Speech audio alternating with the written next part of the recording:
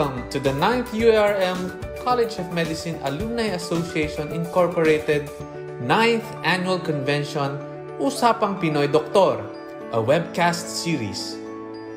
Before we begin today's program, let's start with an invocation to be led by the UERM Chorus Medicus, followed by the Philippine National Anthem and the UERM hymn.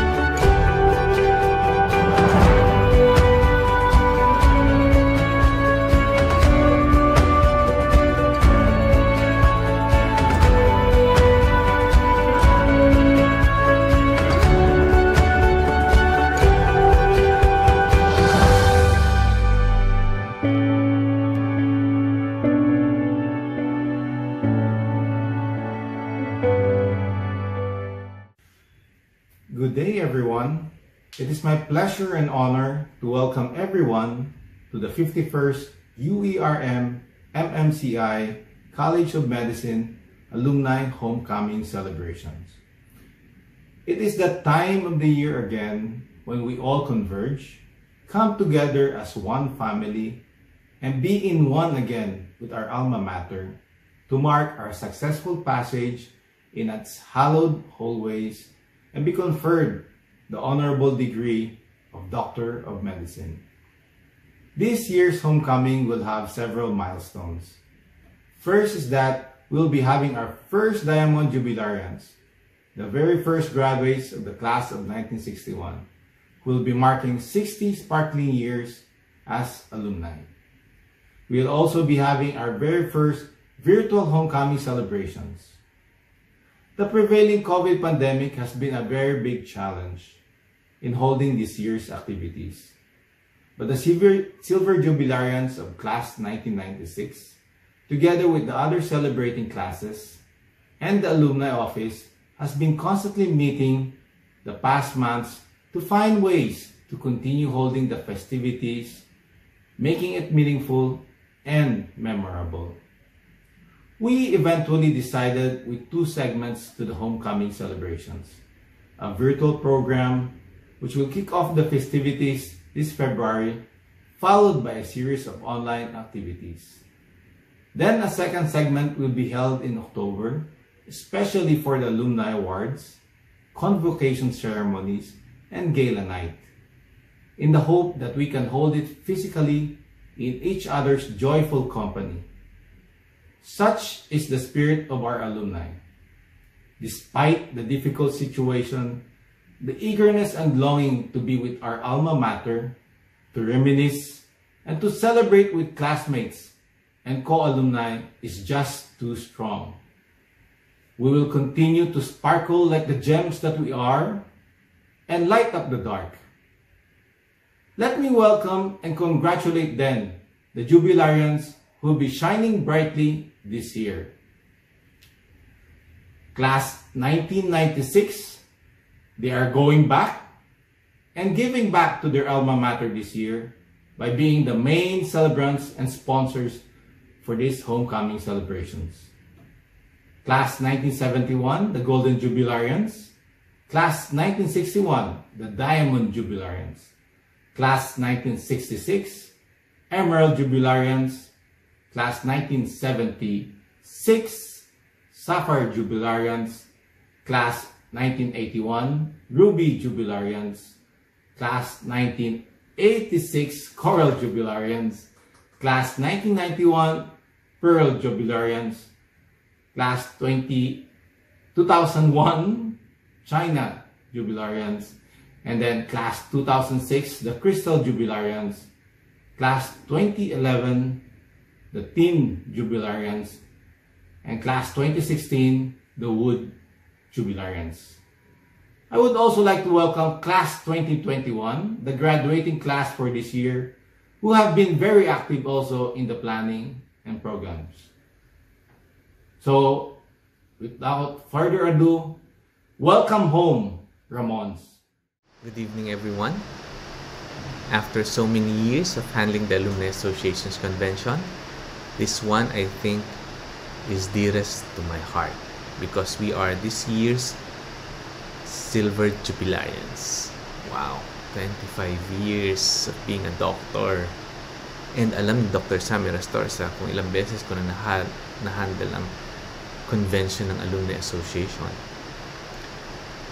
This year is even more challenging to prepare this convention because we needed to coordinate many people and high professionals for the platform compared to the pre-COVID time.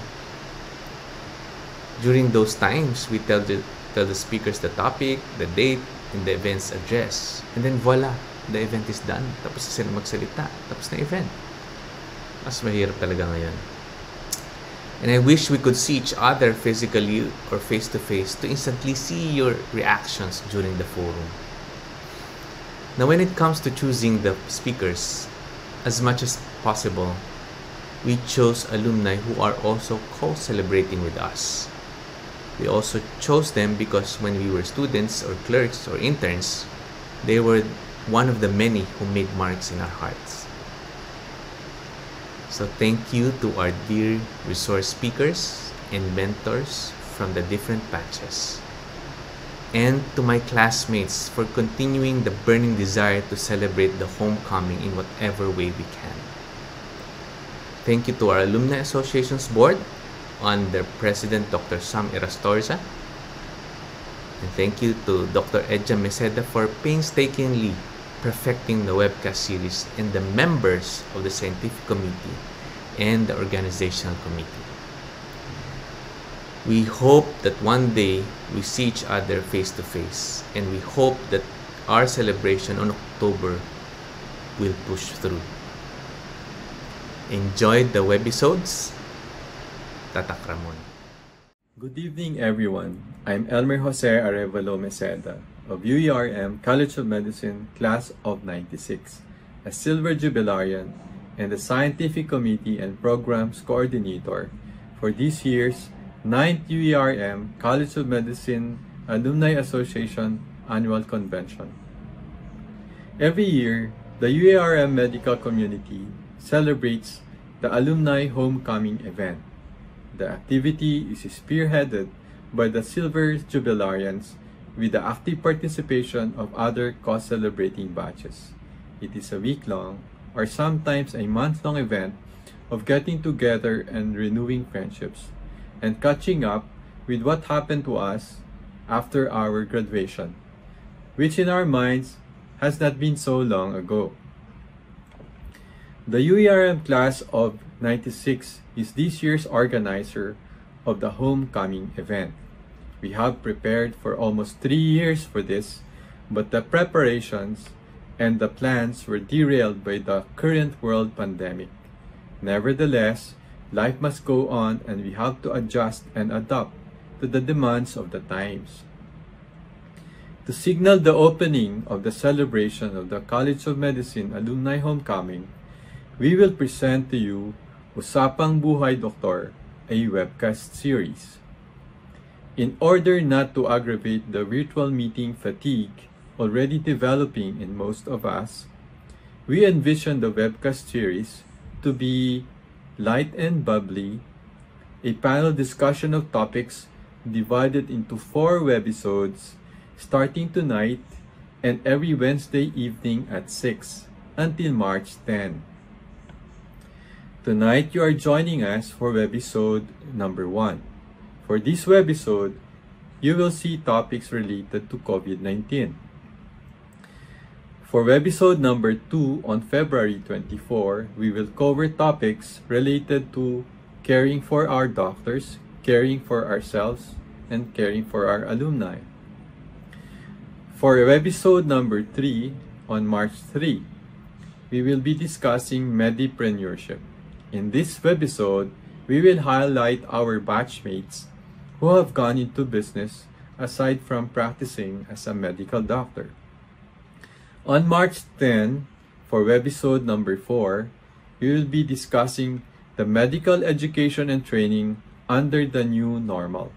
In this webisode, we will also have the 23rd Dr. Potenciano Bacay Jr. Memorial Lecture. For tonight, our session chairperson is Dr. Lilibet Perez Rabago.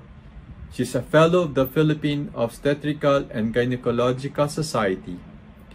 She has a Master's of Business Administration in Health and currently the Administrator and Chief Finance Officer at Carmeli Clinic and Hospital in Lawag City. For Week 2 webisode, it will be chaired by Dr. Maria Cristina Verceles Baradi. She's a diplomate of the Philippine Board of Ophthalmology. From 2000 to 2008, she has been an ophthalmology consultant at the Healthway Medical Clinics and Fortune Care. From 2008 to 2013, she has been an ophthalmologist at the Rand Memorial Hospital, Freeport, Bahamas. Webisode number 3 will be chaired by Dr. Ronald S. Perez, an IM adult nephrologist. He is the head of the section of nephrology at the Medical City and the Capital Medical Center. For Webisode number 4, it will be chaired by Dr. Jennifer Regina Mejia Muhin. She's a primary care physician at the Mejia Muhin Medical Clinic, and she's a board member and treasurer at the Sure RX Pharmacy, Malasiki branch. For those who will miss this webcast, or for those who would want to watch it again, it will be available on the YouTube and Facebook page of the UERM College of Medicine Alumni Association and also on DocWitty. So now, I will turn you over to Dr. Lilibet Perez Rabago to start the first session. COVID-19 deserves the crown as the most gripping concern that caught the attention of the world since December of 2019. It claimed and is still claiming millions of lives, devastating world economies, and changed our way of life in more ways than one. Tonight, we will be talking about this pandemic that is upon us. Welcome everyone. I now formally open the first webinar titled, What Happened to COVID-19? The first topic is about managing the long-term effects of COVID-19. This will be discussed by Dr. Mario M. Panaligan. His current positions are the following: Assistant Professor at the College of Medicine of UERM, Medical Specialist 2, and Head of the Section of Infectious Diseases, Department of Medicine, Dr. Jose Reyes Memorial Medical Center, Infection Control Coordinator at St. Luke's Medical Center, Member, Data Safety Monitoring Committee, Department of Health. He belongs to numerous professional societies, received honorary recognitions and awards. I cannot name it all, but I will mention a few. He is currently the president of the Philippine College of Physicians, an immediate past president of the Philippine Society for Microbiology and Infectious Diseases, Vice President, UERM Memorial College of Medicine Alumni Association, Board of Advisors, Philippine Hospital Infection Control Society. The moderator for this topic is Dr. Maria Cristina H. Ventura, Fellow of the Philippine Pediatric Society. My energetic classmate is currently holding quite a number of positions in different professional societies. She is the president of the Community Pediatric Society of the Philippines, the secretary of the Perinatal Association of the Philippines, Assistant Secretary General of the Philippine Medical Association, and the chair of the Pediatric Department of Marikina Valley Medical Center. Martini is also an associate professor at the Ateneo School of Medicine and Public Health. Good afternoon, classmates and the whole UERM. Thank you, Beth, for that introduction. We're so excited because our speaker was very instrumental and a significant person in our clerkship days. Right, classmates? Our next speaker was actually the chief resident of the Internal Medicine Department during that time in 1996. And you know that he's now the president of the Philippine College of Physicians. Wow, that's one of the 8 specialty divisions in the Philippine Medical Association. So without further ado, may I call in to talk about managing the long-term effects of COVID-19. Let's all welcome Dr. Mario Panaligan. Hi, Mario. How are you this afternoon? Hi, Martini. I'm good. And salamat, no? At congratulations sa UERM Class 96. Actually, ito nga yung pinaka-masayang batch na nakasama ko. In fact, I started first when I was still a first-year resident then, kaya kasama ko sila noon. Pag nag-rounds, no, nakilala nila ako kung gaano sabi nila, kasipag daw, kagaling din daw. Definitely. And then of course, syempre, hindi ko makakalimutan Ito yung batch na kasama ko sa EK, no, nung time na yon. Anyway, when Tina, your classmate, actually called me up to ask if I can be a speaker, sabi ko, paano naman ako tatanggi, no? And then she mentioned about the topic. Hindi ito madali, no? Kasi certainly, we are seeing lots of problems, no, with COVID-19. Kahit na 1 year na tayo nasa pandemic, maraming mga nangyayari, marami pang posibleng mangyari. Right now, we're waiting for the vaccines, and I'm sure you'll be asking me later about the vaccines, although I'll not be covering it because Dr. Rosario will be discussing it, no, in another session.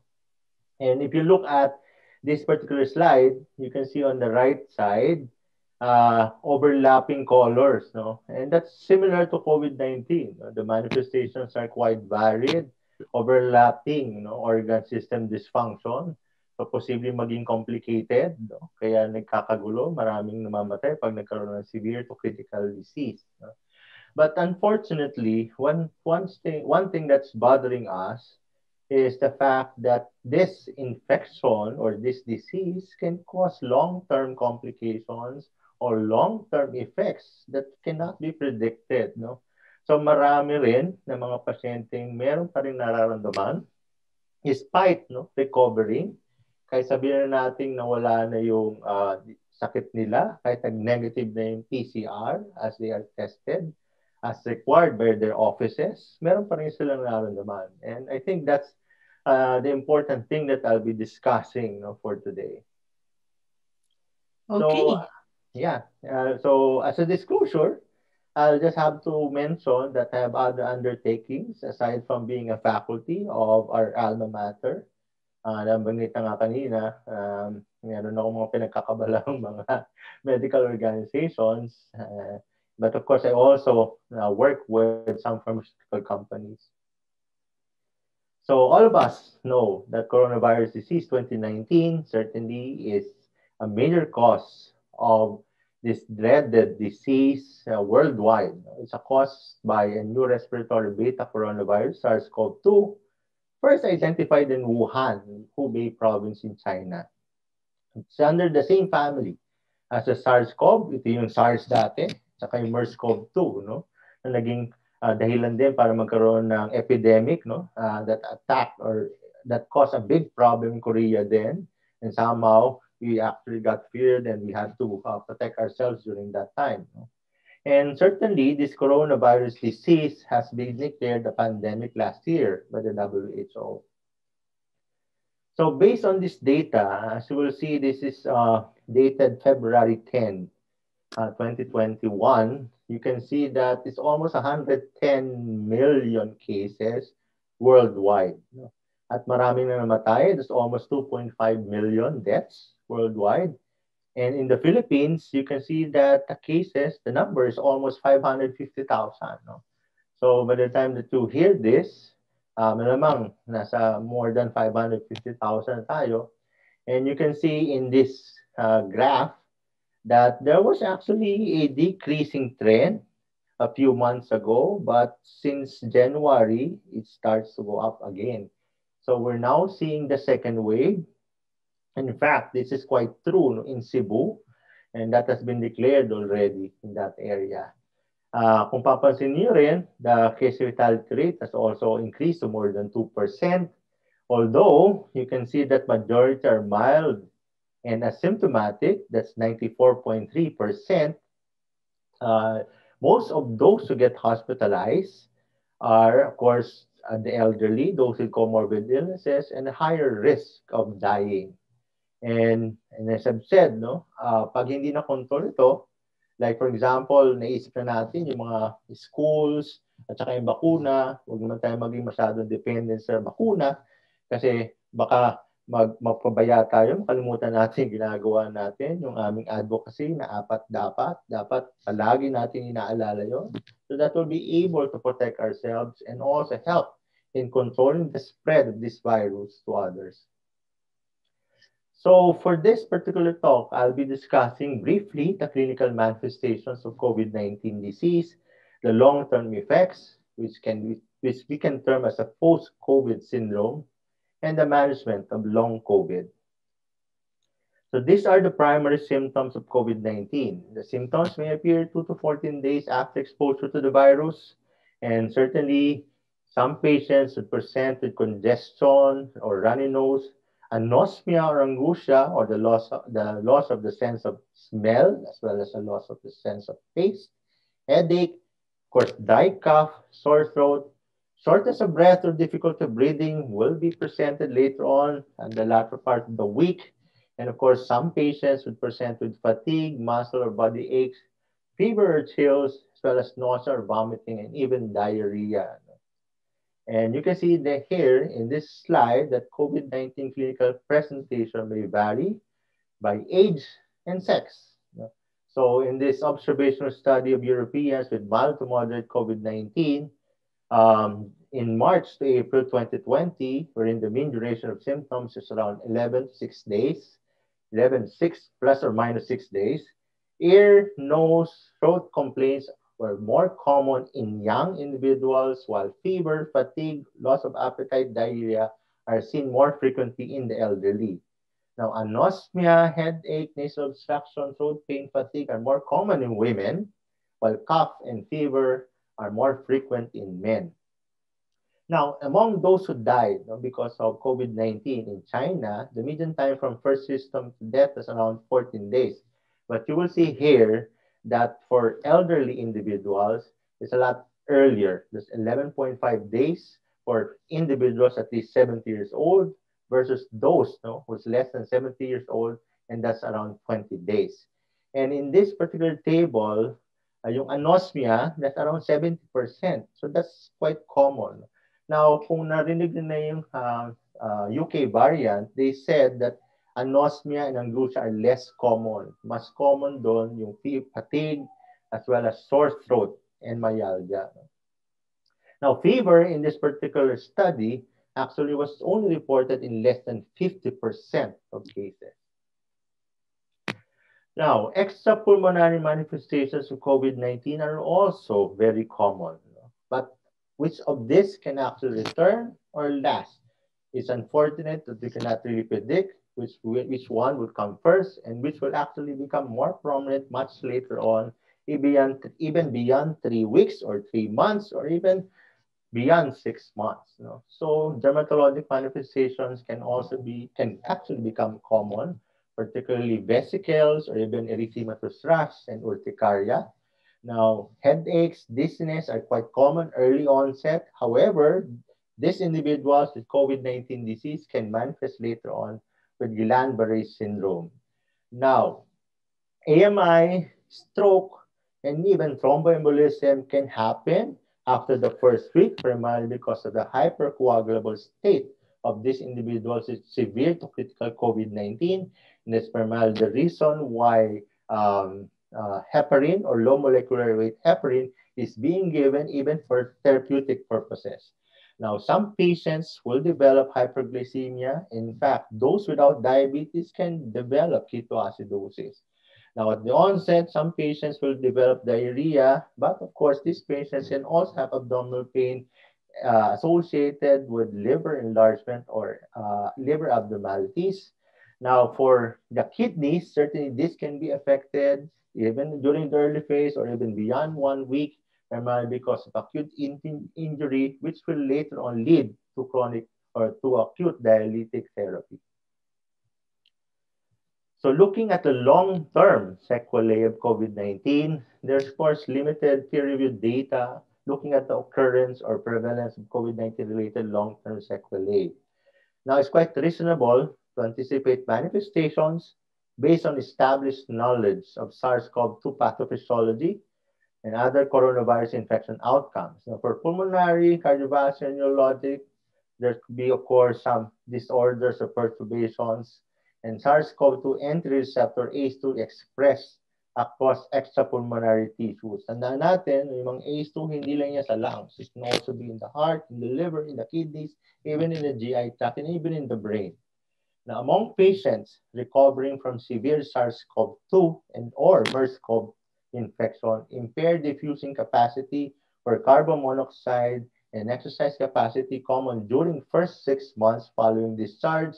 And therefore, after 6 months, they may actually develop post-traumatic disorder, even depression, anxiety disorders. And that's is what actually is common among those who develop long-term problems related to COVID-19, which I'll be discussing later. Now, for the pulmonary sequelae, you can see in the figure on the right, there are lots of problems, particularly hemorrhage in the lungs. And this is brought about by alveolar damage. And you can see that in autopsy cases, there are lots of plated fibrin thrombi, which is indicative coagulopathy, primarily observed in small arterial vessels of these patients who died because of COVID-19. Now, in a retrospective cohort of patients with confirmed SARS-CoV-2 infection discharged from 5 New York City hospitals, 3.6% sought emergency care after a median of 4.5 days. Now, 2% required inpatient readmission. One half of these patients returning for care experienced respiratory distress. And compared with patients not returning for care, those who went to the hospital again had more COPD and hypertension, and there's found a shorter median length of initial stay. Now, looking at the cardiovascular sequelae, in an observational cohort study, CV magnetic resonance performed at a median 71 days from diagnosis. There were abnormal findings seen in more than 75% of patients. And certainly there was a myocardial inflammation in around 60%. And this is independent of pre-existing comorbidities, severity of acute SARS-CoV-2, and the time from diagnosis. And there was also an observation of reduced left ventricular ejection fraction, increased left ventricular volumes. And of course, up to now, we don't know as to how long this would last, primarily because in all observational studies, there are still lots of patients who still develop cardiomyopathy as well as cardiac arrhythmias. So you can see here in this figure how actually the heart can be affected, primarily because of COVID-19 infection. So in the viral infection, certainly the lungs are primarily infected, and this can lead to systemic inflammation, primarily because of the release of the cytokines. And certainly this can later on produce some problems in the heart. And along with, of course, the pharmacologic therapy, this can also contribute to the presence of arrhythmia. However, because of systemic inflammation, certainly myocarditis and acute cardiac injury can occur, aside, of course, from the hypercoagulable state. And certainly these individuals are prone to develop acute coronary syndrome or myocardial infarction. Now, remember also that those individuals who are elderly and those with underlying comorbids are also at a higher risk of developing cardiovascular events. And this is, of course, induced primarily because of the COVID-19 disease. Now, for the neurologic sequelae, alam natin na may anosmia at angustia, and certainly in the full prevalence of a systematic review, or the prevalence reported in a systematic review and meta-analysis, including 24 studies confirmed COVID-19, that's with an N of more than 8,000 individuals. Anosmia was reported in 41%, angustia in 38.2%.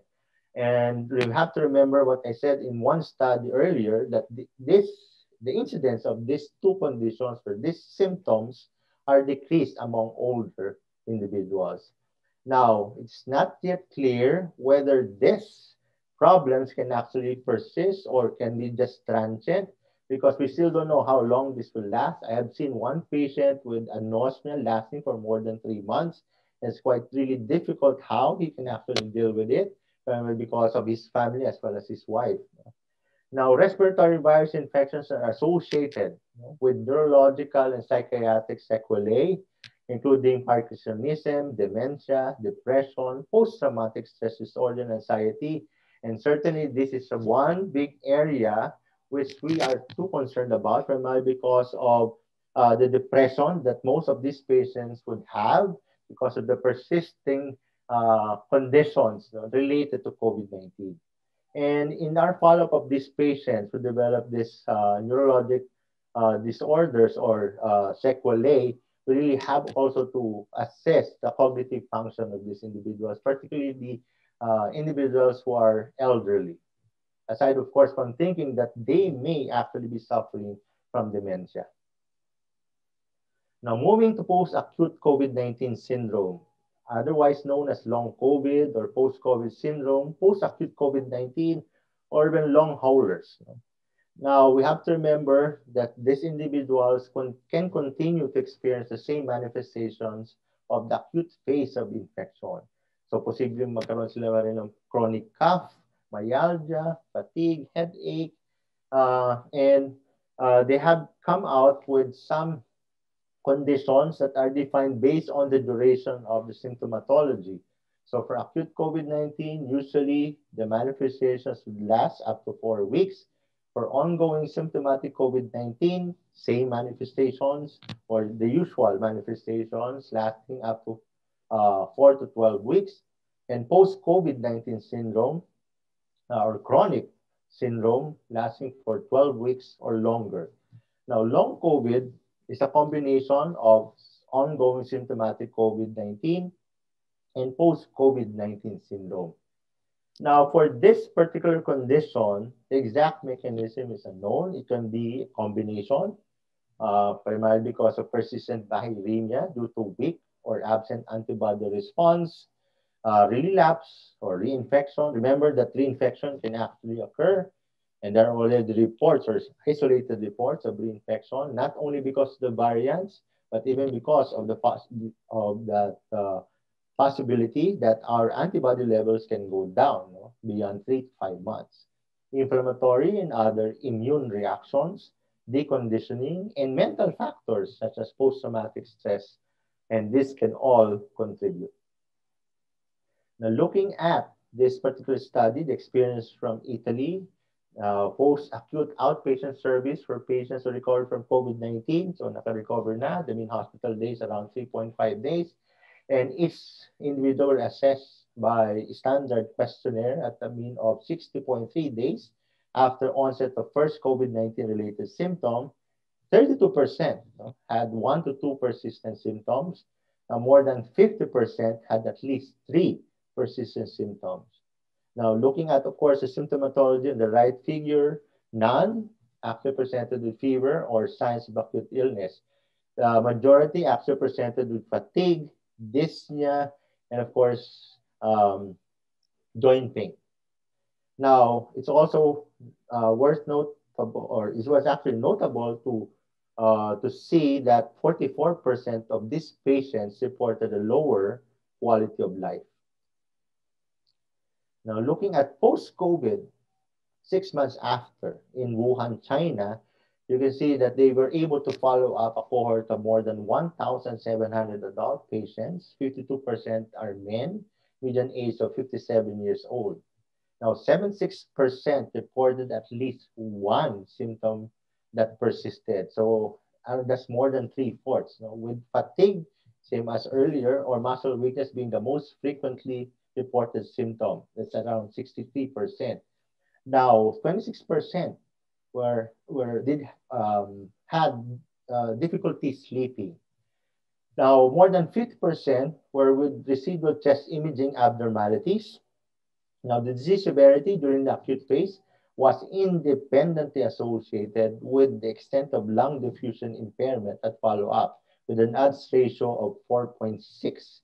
Now, in this particular group, 56% of these patients requiring high-flow nasal cannula, non-invasive ventilation, and invasive mechanical ventilation during the hospital stay. So you can see the more severe the previous COVID-19 disease, the higher, of course, the likelihood that there will be a persistent lung diffusion abnormality. So if we see patients who develop severe to critical COVID, we really have to monitor them very well, primarily because they may still have persistent dyspnea, and may even require oxygen supplementation for a longer period, similar to what we saw in one patient, a seafarer who got admitted in St. Global before. Now, looking at the post-discharge symptoms and rehabilitation needs in United Kingdom, so they were able to interview 100 post-COVID patients. Among these 100, there were 32 who got admitted to the ICU, majority with underlying comorbids, and 58 were overweight to obese. So telephone interviews conducted to know the symptoms, while the rehabilitation needs were assessed by a questionnaire, the EQ5D5L with 5 domains that include mobility, personal care, usual activities, pain, and anxiety, depression. And among these 100 individuals, most frequently reported problems are similar to the previous studies, which were actually fatigue. Added to that is the breathlessness. Now, there was, of course, a clinically significant drop in the EQ5D, or the quality of life, in 68.8% on the IC group and almost 50% in the ward group. So you can see that even those admitted in the ward patients can have diminished quality of life, and therefore really have to monitor them, particularly in terms of the manifestations that can persist even post-discharge. Now, looking at the return to the usual health, so you can see that the older they are, there's a higher risk, of course, of delay in the return to the usual health, as well as in the number of medical conditions. The higher the number, of course, the longer the delay in the return to usual health. And of course, individual risk factors like hypertension, obesity, psychiatric condition, immunosuppressive condition are higher risk, of course, of delayed return to usual health.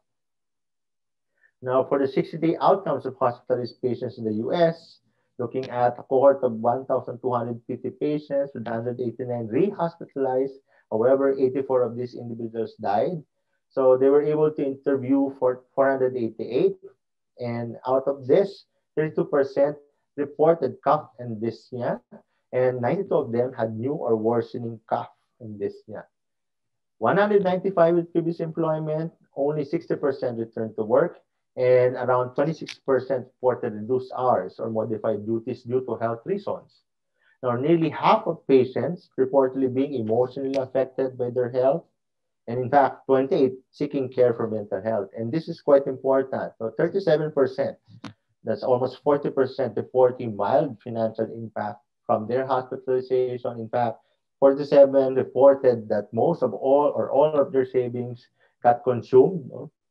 And therefore, you can see the impact, of course, of the severity as well as hospitalization related to COVID-19.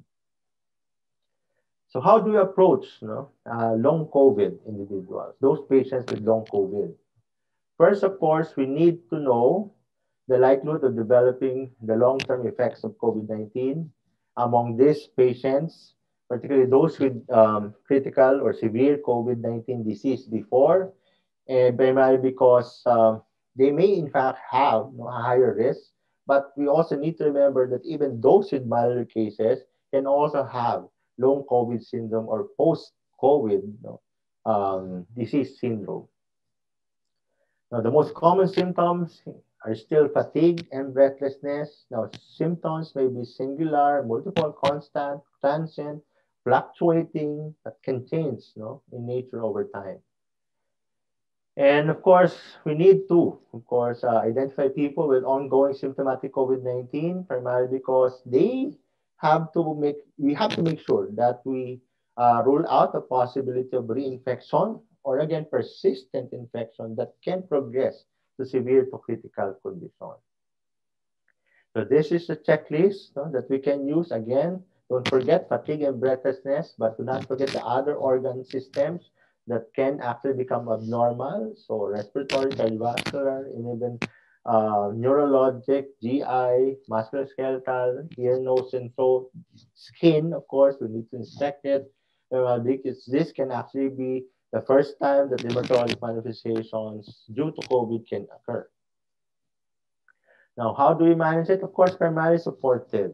Importante na masigurado natin na hindi sila recurrent or reinfection of COVID. No? So we need to check, do some diagnostic workup, repeat the biomarkers, and of course, extra tests to rule out other possible causes.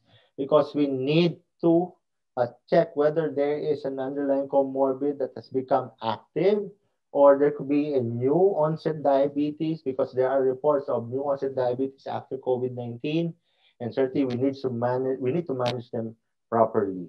Of course, it is recommended to repeat the chest imaging because the persistence of a lung problems is always there, primarily because of this long COVID syndrome.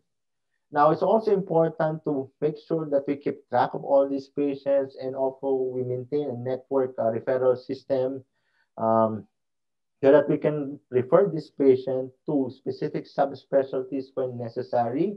In fact, respiratory care should be continued primarily because there could be some persistence in the lung problem or the lung abnormality, aside from, of course, the physical rehabilitation.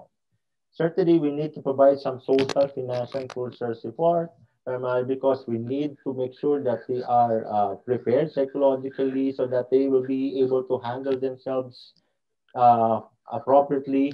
Dapat alam din nila kung paano nila magawa ng paraan agad, yung hindi agad papabaya. Kailangan din malaman nila kung paano sila kukonsulta agad. So dapat yung network systems maging maayos din para sa kanila. So just have to remember, when we talk of the long COVID guidelines, this need to reflect lived experiences. And as I've said earlier, these long haulers certainly has made us more confused in terms of how they would manifest, particularly those with long COVID syndrome, primarily because this again can progress, and therefore we must make sure that we will be able to monitor them properly. So this is one narrative given by Paul Garner. Actually, he is a professor of infectious disease, and you can see during his time, during the first time that he got the disease, he felt a roller coaster of ill health with extreme emotions and utter exhaustion. And of course, a few months later, he still had this feeling, and he kept on thinking about the possibility of reinfection because he would still have feeling of myalgia, fatigue, and therefore he still feel very sick. He was actually having this chronic fatigue syndrome at that time. He still had problems breathing, and therefore he kept on wondering when this would end.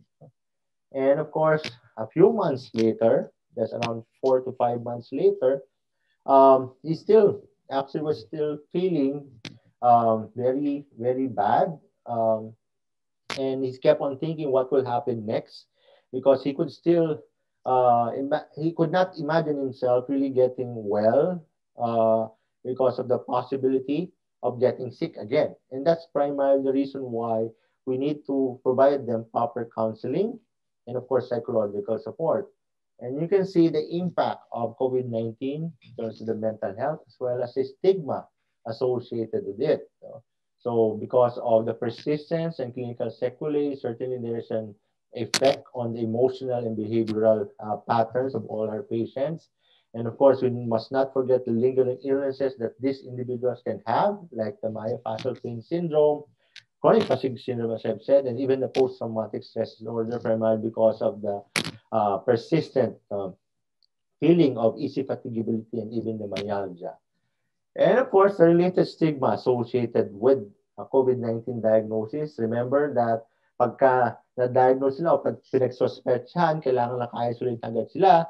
So you can just imagine the feeling that these patients would have, particularly when they are required to get isolated and, of course, observe the physical distancing that is quite important to prevent the spread. Imagine, of course, the feeling of loneliness that these patients would have. Again, of course, if they had developed it before, and again, if they were going to practice it, you can see the difficulty and how they're going to cope with it. So the sense of hopelessness will always be there related to the stigma, and therefore we must be able to be, supportive to all these individuals who got COVID-19 disease. So how do we now advise, or how do you handle these individuals who would like really to go back to physical activity and even to to go back to their work. Remember the issues, the prolonged recovery among those individuals with post-COVID syndrome, as well as, of course, a mindset that there could be potential complications, including the enduring illness. So what we need to resolve is that the first question is, what are the risks of physical activity after COVID-19? So pagka nag-COVID na sila dati, kailangan tanongin natin kung na-hospital ba sila. Kasi pag na-hospital, syempre, it's either moderate or severe to critical. So syempre, pagka severe to critical, higher ang likelihood of post-COVID syndrome at higher din yung possibility na meron silang post-COVID syndrome at posible pang mag-persist yan even beyond 5 to 6 months. No? But definitely, I need to reiterate what I said earlier, that the severity is not actually directly related to development of post-COVID syndrome. So even mild disease before can also have post-COVID syndrome. Second question is, how do I know if my patient can safely return to physical activity? So you need to consider pre-illness baseline and you need to tailor, of course, the guidance accordingly. So kung dati, athletic siya, siyempre gusto mo, mabalik sana siya. Pero dapat dahan-dahan. And of course, you need to psych him up and make him ready because the recovery should be gradual. Hindi pwede madaliin kasi posible talagang lumala pag binigla. Kasi lalo-lalo na kung nagkaroon pa siya ng mga complications related to the heart and of course to the lungs. And the last, of course, how do I guide the patient back to physical activity? As I've said, no, we must be prudent. We must not hurry up. I mean, he must not hurry up. Kailangan lagi natin siya i-guide. Kailangan natin sasabihan lagi na dapat dahan-dahan kasi hindi pwedeng mabigla. Kasi pwedeng talagang magkaroon uli ng problem, particularly those events, cardiovascular events related to hypercoagulability and of course the complications related to chronic lung disorder. So when we talk about this algorithm, so if the patient seeks guidance on returning to physical activity following COVID-19 infection, certainly we need to ask whether this patient got hospitalized. Certainly, if the answer is yes, then we need to refer him, of course, to rehabilitation and check, of course, for some problems related to the heart, maybe to the lungs, and even to the other organs. Now, if the answer is no, then ask if the patient developed some heart symptoms, particularly chest pain, palpitations. If the answer is yes, again, refer to cardiology and investigate, particularly the presence of myocarditis. Don't forget, acute cardiac injury could have happened, and that can actually be persistent because these patients can actually develop cardiomyopathy, and therefore there will be persistence of diminished physical activity. Now, if the answer is no, then again, and then check for adverse psychological symptoms, suggested post-traumatic stress disorder. Kung meron, then of course you need to refer this patient for some psychiatric or psychological help. If the answer is no, check for other enduring symptoms post-COVID like respiratory, gastrointestinal, rheumatological, or even the other organs. Of course, kung answer is sagot, kung ang sagot yes, certainly you need to refer him to a specific subspecialty as necessary. But of course, if the answer is no, and the patient is symptomatic for at least 7 days, then you can advise this patient to return to physical activity. Pero, dapat dahan-dahan pa rin.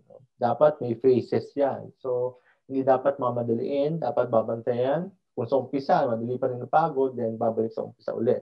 Balik sa basic. So, dapat maglalakad muna, hindi pwedeng dapat biglain. So, kung nakapasa na sa phase 1, then gradually, you now increase, of course, the activity that this patient would have on a weekly basis for as long as the patient don't get tired immediately. Then he can continue going back to his usual activity until, of course, he is able to go back to his pre-illness baseline activity. So, for the important points that we need to remember, the definition of post-acute COVID-19 is still unclear, as manifestations and duration of symptoms remain variable. Now, common symptoms include fatigue and dyspnea or breathlessness. However, specific organ dysfunction has been reported. Now, indications for specialist assessment include clinical concerns along with respiratory, cardiac, or neurologic symptoms that are new, persistent, or progressive. Now, you need to stratify the risk of your patients before recommending a return to physical activity or even to work among people who have had COVID-19. So let me end with this particular statement from our daily bread today, coming from Psalm chapter 37, verse 7. Be still before the Lord and wait patiently for him. Thank you for listening. And of course, I'd like to show this picture in memory of course, your batchmates here. There are 4, I think. And wala nyo na kung sino yung pinakamukhang bata. But of course, nakikisama ako sa mga bata kaysa sa akin noong time na yan. But you can see here your batchmates Tina, Vince, Nico, and of course, the soon to become the Board of Regents of PCP, I hope, no? The Radley. So again, thank you very much and congratulations to UERM Class 96. Thank you, Mario. Wow, that was really very informative, no? And comprehensive as well. I have here with me in the studio this afternoon some of my classmates, no, who are very interested also in posing questions regarding our topic for this afternoon. Make first call on Dr. Shira Recto Malabana. Takot ko dyan. Shira, hi. Hello. Good afternoon, everyone, especially to our very esteemed speaker. Kinakatakutan talaga natin noong wala yan. Takot na kay Shira, Batanggen niya yan eh. Oo, kababayan ko yan. Anyway, I usually, rin talaga, message Mario, especially during this pandemic, which I think kasi, kumbaga, direct ang lifeline ko. Pagka, may mga tanong ako. But I have several questions based on your, nakakatakot yan.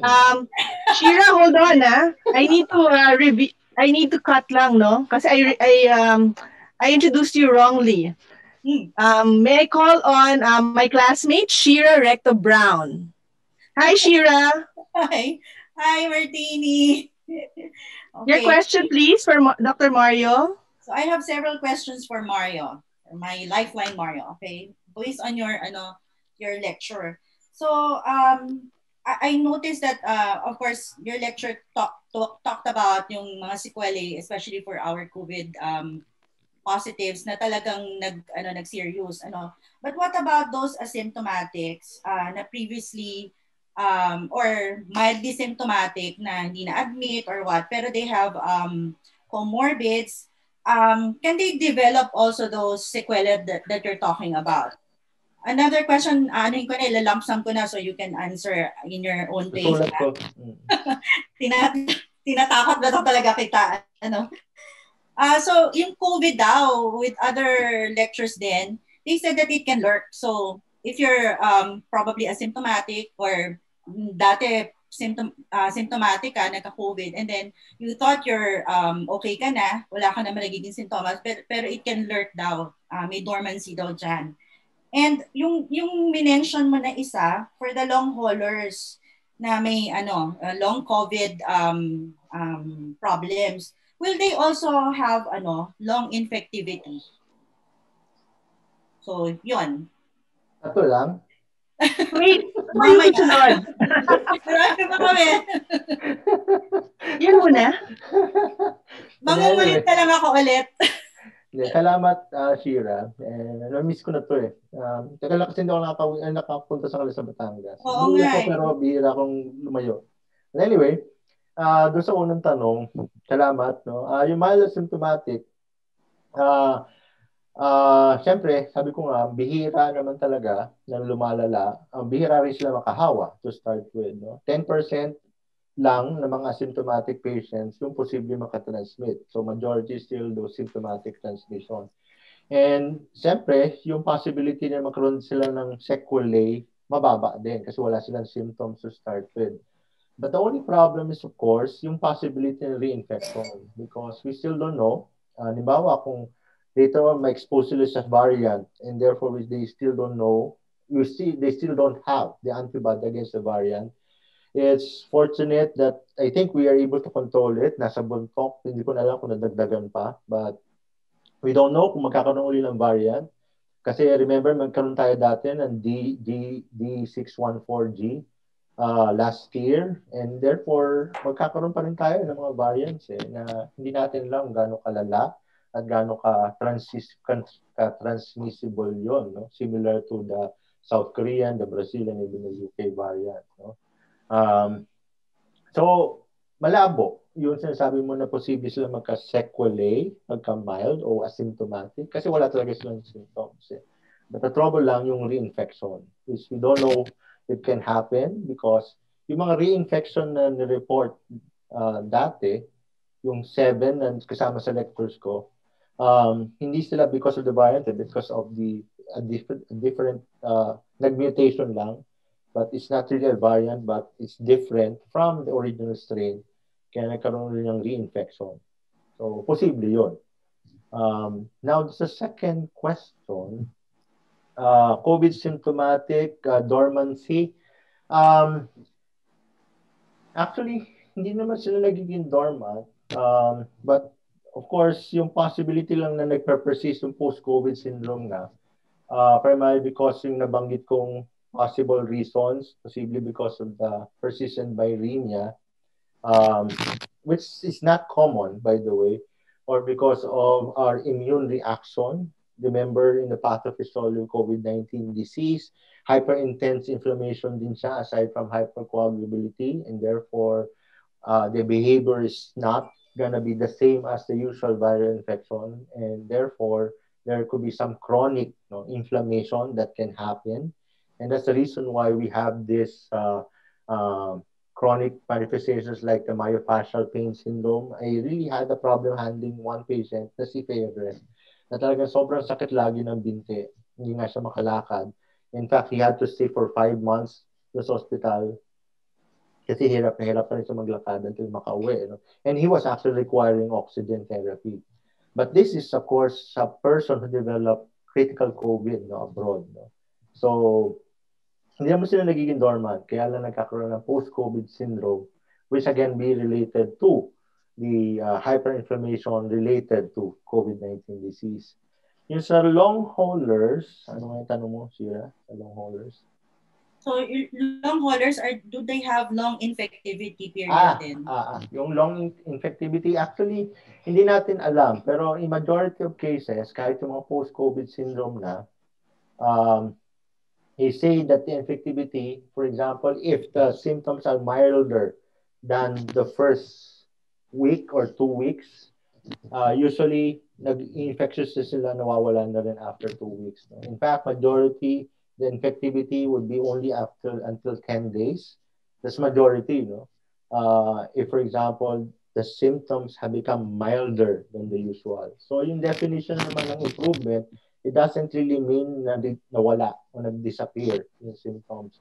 But if there is a mark or an improvement in the manifestations, then that can also be classified as recovered, and therefore the infectivity also is diminished or disappeared. So usually after 10 days or more, hindi na sila infectious, and that's primarily the reason, as much as possible, hindi na dapat inuulit yung PCR. Kasi ang problem sa PCR, I'm sure alam niyo naman pag yung PCR tinest muli, the likelihood of having a positive result is high, even if, for example, the virus is already dead, kasi yung fragment lang, kasi PCR siya, madidetect siya so malilabel kang na positive. And I had one patient na the other time na more than 2 months na, actually more than 3 months na, positive pa rin ka ng PCR, kaya humingi siya sa akin ng clearance. Sabi ko, hindi ka na talaga infective kasi wala ka ng symptoms. Kaya may positive pa rin siya kasi ni-require for executive check. So, yung infectivity actually is less likely beyond 2 weeks. Pag gano'n. Okay. Thank you, Mario. We have other questions from our classmates.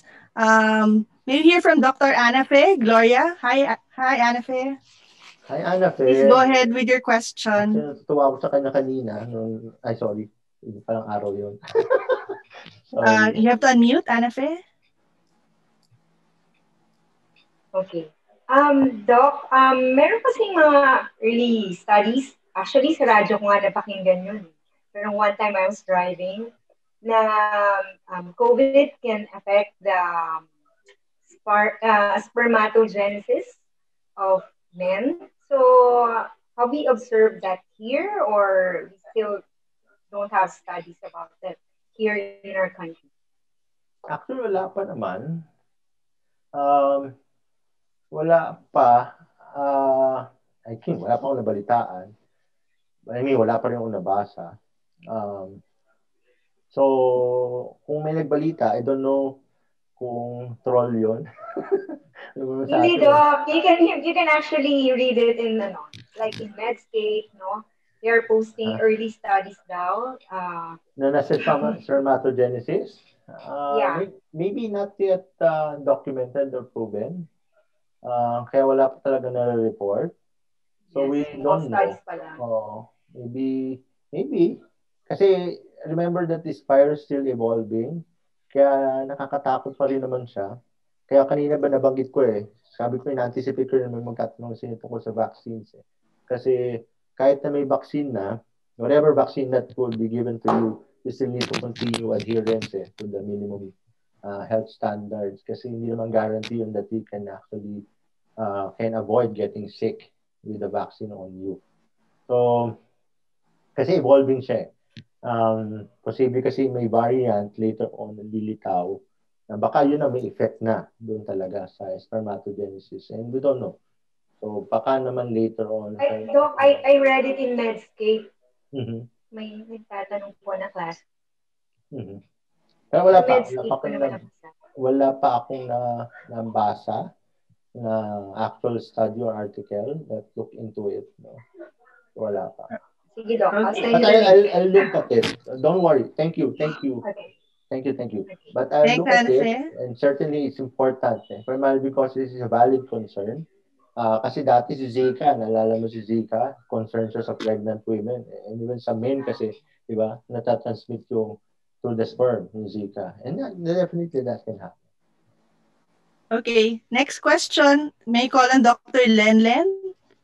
Hi, Sir Mario. Hello, everyone. Hello. Well, Len! Sir, how are you? Bago Sir, may question ako about our pregnant women. Kasi kawawang-kawawa sila dahil after 14 days, pag hindi pa sila nanganganak, they had to repeat the RT-PCR. And then I had this pregnant patient na positive talaga siya. After 2 weeks of quarantine, so 21 days na from the quarantine, positive pa rin siya. Asymptomatic na siya. So she had to go and have labor in the COVID room and delivered in the COVID operating room. It's so expensive for the patients. When do you expect that to be negative? Honestly, we don't know. Kasi nga yung PCR kasi is very sensitive in picking up even the dead virus. But ang unfortunate problem lang lagi sa mga pupunta sa operating room o sa delivery room, naging hospital policy kasi siya. So, it's not easy to correct it at this time. Kasi yung fear of all people in that room, baka kasi mahawa sila. Kaya as much as possible talaga, nire-require pa din. But, so even if asymptomatic na po? Even if asymptomatic, nire-require. Although, as I've said, sabi ko kay Shira, beyond 10 days, usually, from the time nag-positive ka, unlikely na maging infectious ka pa . But the problem is yung hospital policy. And that's a common problem in different hospitals. Kasi nire-require siya. Kasi ang problema, hindi natin mabago ngayon. Because again, of the risk of other people getting sick. Siyempre, takot pa rin sila. Kahit sinasabi namin paulit-ulit na binago na guidelines even from the PISMID na beyond 10 days talaga hindi naman na siya infectious. Pero up to now, hindi pa rin nababago yung mga hospital policies because of the fear as well as the thinking that there's still this risk of getting the virus from that particular individual. So sir, as of now, wala pa tayong timetable because after 2 days, she was tested again. The baby was negative and she was tested again. Positive. Negative na po. Before going home. At least 2 days lang. ang consolation lang dyan, at least kung naka-quarantine siya before she gave birth, tapos at least na-complete niya in 10 days, at least, no, na wala siyang symptoms, the likelihood naman nakakawa siya, mababaw, halos wala na. So, at least a consolation, she can still take care of her baby, na kahit kiss pa niya, kasi wala na sa kanya. Hindi na niya mahahawa yun sa baby niya. Okay, Yes, thanks, sir. Len. Thank you so much. Thank you, sir. Thank Thank you, Len. Thank you. Dr. Mari, I have a question. I'm sure a lot of our classmates and other alumni would want to come home to Manila for a homecoming. With the travel restrictions that's starting to ease up, what could we share with our viewers this afternoon? Honestly, kasi yung requirement pa rin, even if you get vaccinated abroad, no? The policy is still the same. You still need to quarantine yourself for the next 2 weeks. You need to get isolated pa rin kahit na-vaccinate ka na abroad. Hindi pa siya nababago unless of course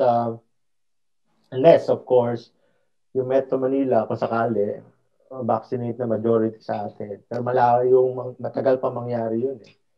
So, of course, we will see. Kasi nagbabago naman yung mga recommendations, yung policy. But up to now, the requirement to get isolated or quarantined in the next 2 weeks after arrival, nandun pa rin siya. Kahit na nabakunahan sila. Alam ko, marami kayong kaklase. Actually, mga kaklase ko rin, nabakunahan na abroad. So, yeah. And they really, of course, would want to come here. So, sabi ko nga, auntie ko nga, gustong-gusto na pumunta rito kasi nabakunahan siya last month pa eh. Kaya sabi ko, sige mo, wala, hindi ko kayo pagdadrive kasi hindi kami allowed. Pag-drive kayo. Kasi hinihiram na yung sakyan ko eh. Sabi ko, hindi ko kayo papayagan, hindi ko kayo magsasamahan kasi kayo magdadrive din dito sa Pilipinas. Kasi mahuhuli ako kasi kahit joke yun, pwede na may itago, pero huwag niyong gagawin yun. Basta, but definitely it's still the policy of the government. Okay. On that note, I guess I will have to end this session for this afternoon. Thank you to our speaker, Dr. Mario Panaligan. And thank you to my classmates who are also here to join us for this session. This is why we're doing this virtually, because we can't be together physically yet, right? So thank you very much. And please do watch our next episode coming up soon. Thank you. Salamat. Thank you, Thanks, Mario. Salamat. Congratulations. Thank you, Dr. Mario, Dr. Martini, and all those who participated in this very interesting discourse. We will now proceed to the second topic, COVID-19 vaccine update, comparison, complications, and timing. This topic will be discussed by Dr. Minette Claire Rosario. Dr. Minette is an associate professor at the College of Medicine and an active consultant at UERM. She is the Infection Control Committee head of our alma mater from 2015 to present. She is also an active consultant at St. Luke's Medical Center, where she is the program coordinator for infectious disease continuing medical education from 2008 to 2021. She is also the head of the vaccine implementation and deployment of the same institution. She is also an active consultant at the National Kidney and Transplant Institute, where she is a member of the transplant team and infection control committee. Dr. Minette is a member of the Philippine Society for Microbiology and Infectious Diseases. She is currently the chair on the Committee on Adult Immunization of the Society. A highly qualified speaker for our vaccine concerns, don't you think? We have two moderators for this topic, Dr. Tina and Dr. Alice. Dr. Martina Alcantara finished her residency training in internal medicine at UERM, where she is now an active consultant and an associate professor at the College of Medicine. She finished her fellowship in nephrology at the National Kidney and Transplant Institute, where she is an active non-rotating consultant. She is also an active consultant at St. Luke's Medical Center, Global City. Dr. Tina is currently a member of the Residency Training Committee of both UERM and St. Luke's Global City. Dr. Alice Arcano is a fellow of the Philippine Pediatric Society. She finished her training in pediatrics at Dr. Fed Del Mundo Medical Center, where she is currently affiliated. Her other hospital affiliations are Diliman Doctors Hospital and Commonwealth Hospital and Medical Center. Good evening. Good evening, everybody. Thank you, Beth, for that kind introduction to the three of us. So we are here tonight to discuss vaccine updates. And we have here Dr. Minette Rosario and my batchmate, Dr. Alice Arcano. So first of all, I would like to thank Dr. Minette for accepting our invitation to be the main discussant in this webinar. So incidentally, Dr. Minette is also a celebrant, having graduated with her batch UERM Medicine 2001. So that's 20 years from graduation.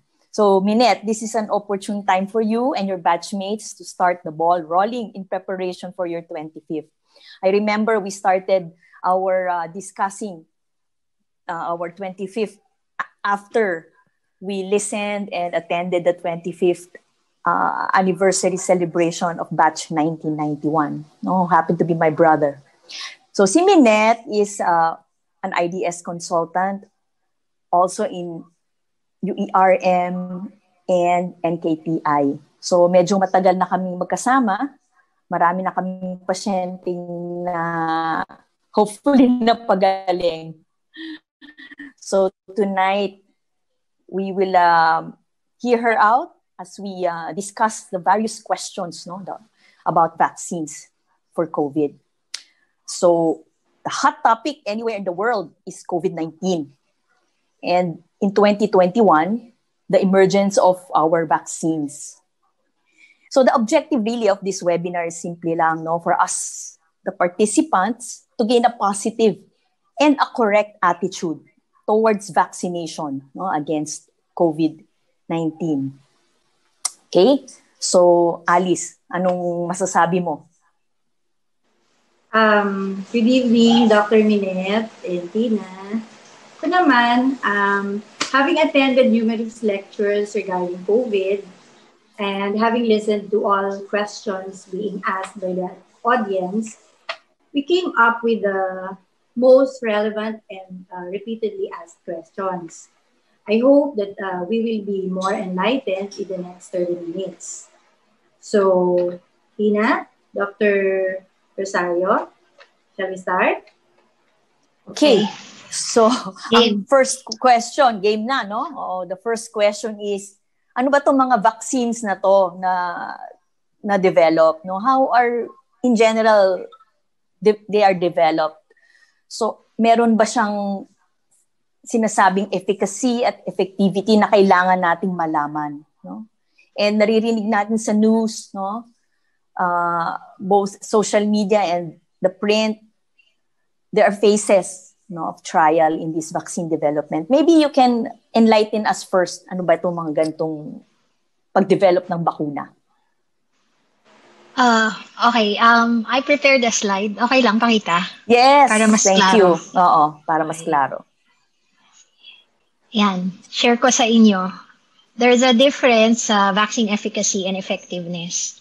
These are one of the terms na parati nating maririnig, but kailangan siyang i-differentiate. So if you will see here that efficacy and effectiveness, isang definition lang siya, reduction in disease or clinical outcomes due to the vaccination. But if you do a Google translate, efficacy and effectiveness to Filipino, i-Google translate nyo, isa lang yan, bisa. Kaya gusto natin siya i-differentiate kasi minsan nakakalito if you just use it as bisa. So efficacy is more about ideal setting. Imagine niyo yung sa clinical trials, all healthy population yan eh. All healthy individuals, they want all healthy individuals because mas maganda yung makikita, parang mas clean ang outcomes na nakikita instead of the outliers of those na merong ibang sakit. And then it's mostly about, you're also considering, for example, not just the population, isipin nyo din yung vaccine dosing during the trial. Most of the individuals included in the trial, they can follow strictly yung schedule. So efficacy, most likely, will always be higher than effectiveness. Yung effectiveness naman, ito yung real-world setting. Meaning, it's about the implementation. So when we talk about effectiveness, it's more about you have all the other comorbid conditions. Implementation-wise, not everyone will follow the schedule. You're also worried about vaccine storage because that can also affect the effectiveness of the vaccine. So it's the ideal setting is efficacy, effectiveness is the real-world setting. So sometimes you see that vaccine effectiveness will be lower than efficacy. And then when we say that the vaccine efficacy is 90%, it will state, or it means that there is a 90% reduction in disease occurrence in those who were vaccinated. And then I think, Dr. Tina, tama ba? You also asked about the phases of the trial. Tama ba? Yes, kasi naririnig natin sa mga balita, di ba, nasa phase 3 na, yung isa nasa phase 2 pa lang. So, how important is that? Okay. The importance of knowing clinical trials is because we are hearing about emergency use authorization. And then yung nilalabas na trial results are by phases. If you have finished a particular phase, kunwari phase 1 and 2, lalabas na yung data dyan. So most of the studies now have a phase 3 information. You will see here in this infographic from FDA that you have very few volunteers in the phase 1. And it's mostly about safety, okay? And then when you go to the phase 2, they add more individuals in that population. And then they start asking about what are the short-term side effects or what is the response in the immune system if we're talking about vaccines. Ito na yung binabasang term like immunogenicity. Okay. And then when you go to the phase 3 trials, you have more and more individuals, and then phase 2 will not stop. They will sift through all the data. And then sa phase 3 naman, safety and then efficacy is also evaluated, and what will be the most common side effects. Kasi nga, you have larger population. But the FDA will only grant the license for the use of that drug or vaccine if they saw that it is safe and effective and the benefit will outweigh the risk. Okay, Minette, no? So, klaro yun. May nabanggit kang term, immunogenicity, no? Pwede ba nating iklaro yun in reference sa, di ba, ating mga bakuna and its effectivity? Okay. So this is more about the ability of the vaccine to elicit the measurable immune response. Measurable means after they receive the vaccine, kukuhanin yung individual ng blood test, and then they will check the levels of the antibodies. But you will see also here explaining what happens when we develop that immune response. The difference between the upper and the lower graph is in the upper graph, you will see that the primary infection, ibig sabihin you haven't had an infection before, you were exposed to either the virus or bacteria, your cells will now be triggered to be produced. And then you will also see here that when your body has been able to respond to that infection, eventually the next exposure will trigger a higher level of antibody response. Okay? It is differentiated from the graph below. You will see here the vaccine. When you administer, you have the same level of T cell and antibody response, but you do not develop the disease. Okay? And then again, another exposure, or even the primary exposure that happens, you will develop the antibodies. Yan po. Okay. So yung upper graph, yan yung parang nangyayari sa taong nagkaroon talaga ng exposure. Tama? Natural infection. Natural yes. infection. Oo.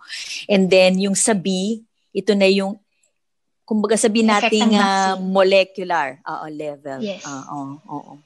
Now, yung reaction niya sa katawan, iba pa yon, no? Those Iba are clinical signs. Yes. We call that reactogenicity. So there's a subset of reactions, physical manifestations of inflammatory response to the vaccine. Okay. What happens here is you introduce the vaccine, the mere puncture and the content of the vaccine will elicit a local cell stimulation, presenting as swelling, pain, redness, or tenderness. Okay? And the chemicals or the factors, like you see there, the vasodilators, prostaglandins, some of those will go into the bloodstream. And when it goes into the bloodstream, and ito na yung systemic adverse events na sinasabi na nagmamanifest. You have headache, nilalagnat ang patient, meron ding myalgia, fatigue, meron din yung ganyan. Kung minsan may nagtatanong, Minette, no? Ito bang reactogenicity na to, does it connote na the vaccine is working? Or it's just a separate event? It's a separate event because you trigger yung pinag-usapan natin na immunogenicity. Na-trigger mo na that it's a flag for the body saying that, danger, parang ganyan. And then, kaya sila magpo-produce na of all these factors para ma-trigger na rin yung cells or antibodies. So, what we're discussing now is actually valid for all vaccines. Tama? Yes. Apa. Right. Okay. Huwag mo na akong i-opo. Ikaw naman. Sorry. Sige. Alice. Oo, nasanay ka, no? Alice, ikaw, ano bang nag-gather mong question dyan? So, for the next question, we have, di ba we hear about several vaccines available, no? We have the most famous yung from Pfizer, Moderna, Sinovac, and AstraZeneca. Actually, there are other vaccines being developed, right? So, how effective are they? And what are the most common adverse reaction of these vaccines? Before I go to answer that question, can I explain the mechanics of the common vaccines? Para lang maintindihan. Okay lang. Alright. Wait lang. I'll go through my slides. Okay. Sure. So you have a lot of vaccine types, at least 8. And then what we're seeing now, those with phase 3 trials are the non-replicating viral vector and the RNA vaccines. But WHO is reporting that you have more than 150 of the vaccines undergoing clinical trials, which is a good thing kasi we need all the vaccines that we can get. And then I'll go straight to the vector vaccines. Okay. So, yan, si vector vaccine. This just means that the vector, kaya siya vector, the virus as the vector is stripped of its essential genetic materials in order for it not to replicate. And then once the vaccine is injected, the viral vector will deliver the code, the genetic code, to our cells and will use the cells' contents to produce and express spike protein, which is the virulence factor for this virus, and will trigger the immune response. I would like to explain it in a simpler analogy. I tried to, although this is an imperfect analogy, it can explain the mechanism of the viral vector vaccine. So you imagine yourself in your house or in a restaurant, you ordered food, you're waiting for something, you ordered from Shopee or Amazon, and then you try to remember the time when the delivery guy or the waiter came in with your order. sobra kayong tuwa, di ba? Pero hindi kayo natuwa dahil dun sa delivery guy or dun sa waiter. Natuwa kayo dun sa actual delivered product or the food. Ganon yung mechanics for viral vectors. You just have some virus, a non-replicating virus na nag-deliver nung contents. So, yun yung magti-trigger ng response. Okay. And then you also have the nucleic acid vaccines, which are the mRNA. So the mRNA will encode the spike protein that you will see here in the infographic. But you will also see in the right part, you will have a lipid nanoparticle. You need that lipid component because RNAs are not very stable and they need to be transported into the host. Okay. And then the RNA will use the cell, our cell's own contents to produce those spike proteins.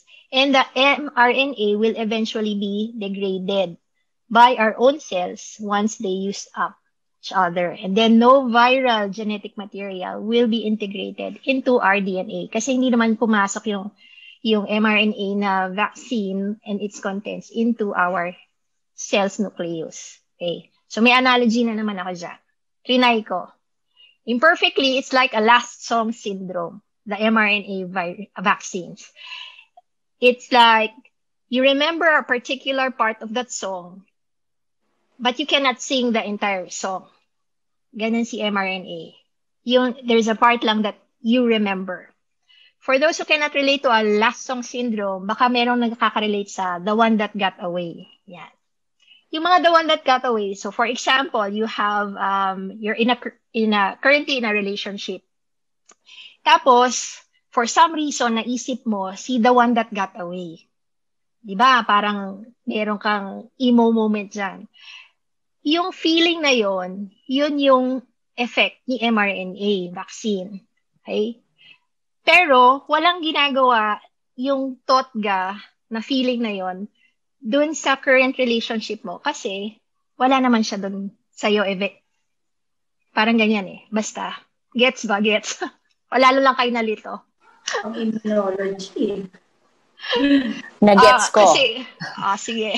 Kasi LSS si Alice yung totga. Okay, very good. Now I go to the vaccine candidates that Dr. Alice was asking about.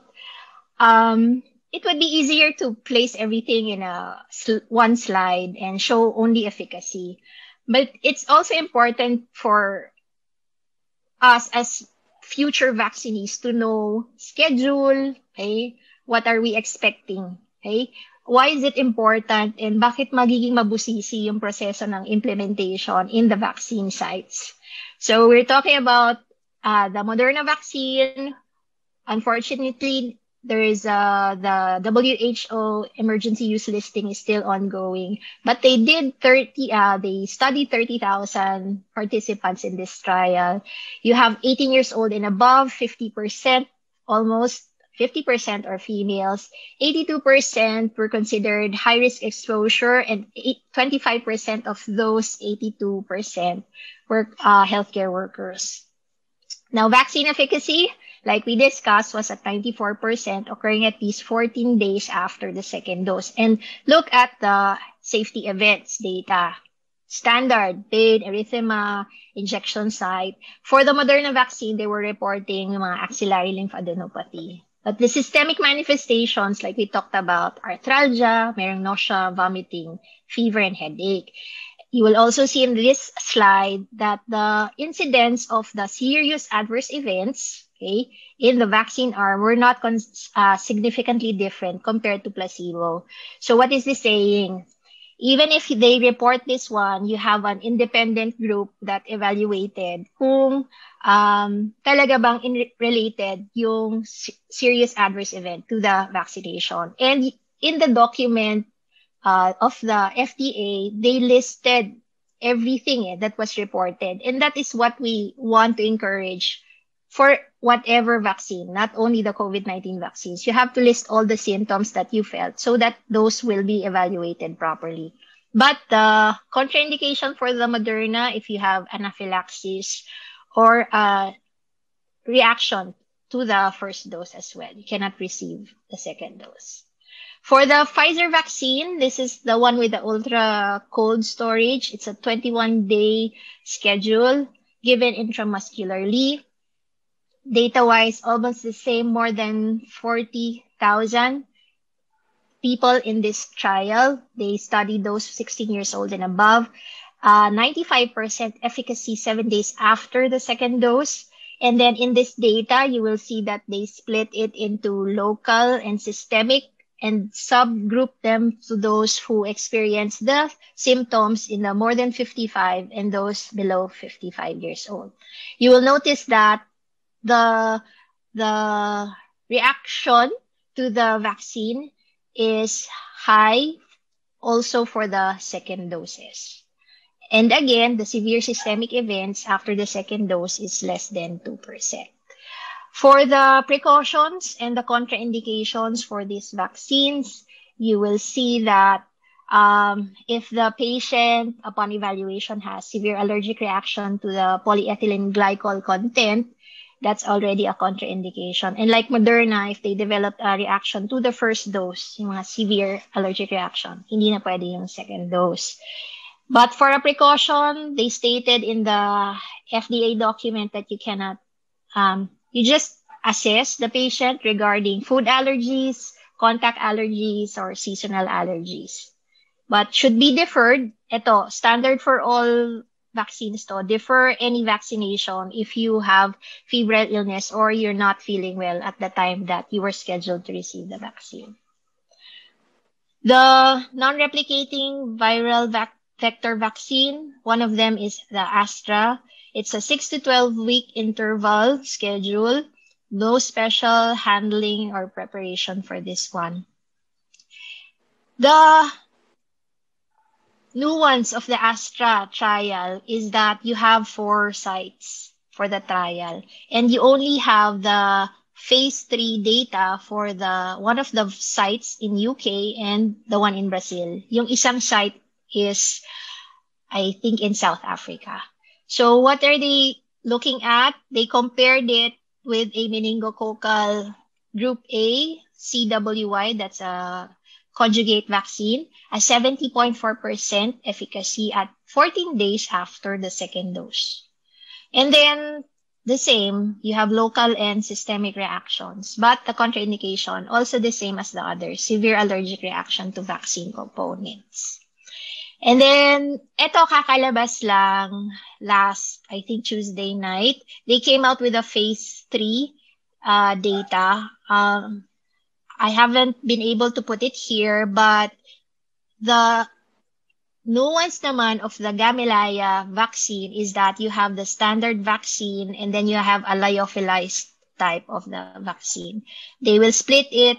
Ibig sabihin, you're using 2 viral vectors in this vaccine, which could be an advantage because in connection with immunogenicity, okay? And then they showed a seroconversion rate of 100% in all of those who received the vaccine in the earlier clinical trial phases. But in the phase 3, it's, I believe, a 91% efficacy after the second dose, okay, to prevent symptomatic COVID infection. And then you have almost the same again, local and systemic reactions. I'll stop here, but you have other viral vector, tama ba? Yan. Spike unit vaccine. We're awaiting approval for this one as well. That's Novavax. And we also have the CoronaVac, the one we all know as Sinovac. Sinovac kasi is the company. We know it as CoronaVac dapat. So it's an inactivated virus, a schedule of day 0 and day 14 or day 28. And then they're saying that in the dosing schedule of the either 14 or day 28, immunogenicity-wise, you have good reactions for both groups regardless of the dose strength. Yan. Yan, Dr. Alice. Sana nasagot ko siya. Okay. May follow-up question, Dr. Minette. Since yung sa Pfizer, 95% efficacy, may mamamatay ba sa Pfizer? Pag ginamit ang Pfizer vaccine, is there a chance na sa lahat ng mababakunahan ng Pfizer vaccine. Pfizer vaccine. May prevention okay. death. You mean that can it prevent severe COVID and hospitalization or death? Yes. Parang ganyan. Okay. The Health Technology Assessment Council, the HTAC, came out with a document recently stating all these information regarding Pfizer. And they're saying the data that you see here regarding efficacy, nandun din siya. There is a statement in that document that is saying, yes, it can prevent severe COVID infection and death. However, if you look at the confidence interval for that data, medyo wide siya. So the statement is saying there is low evidence at this time.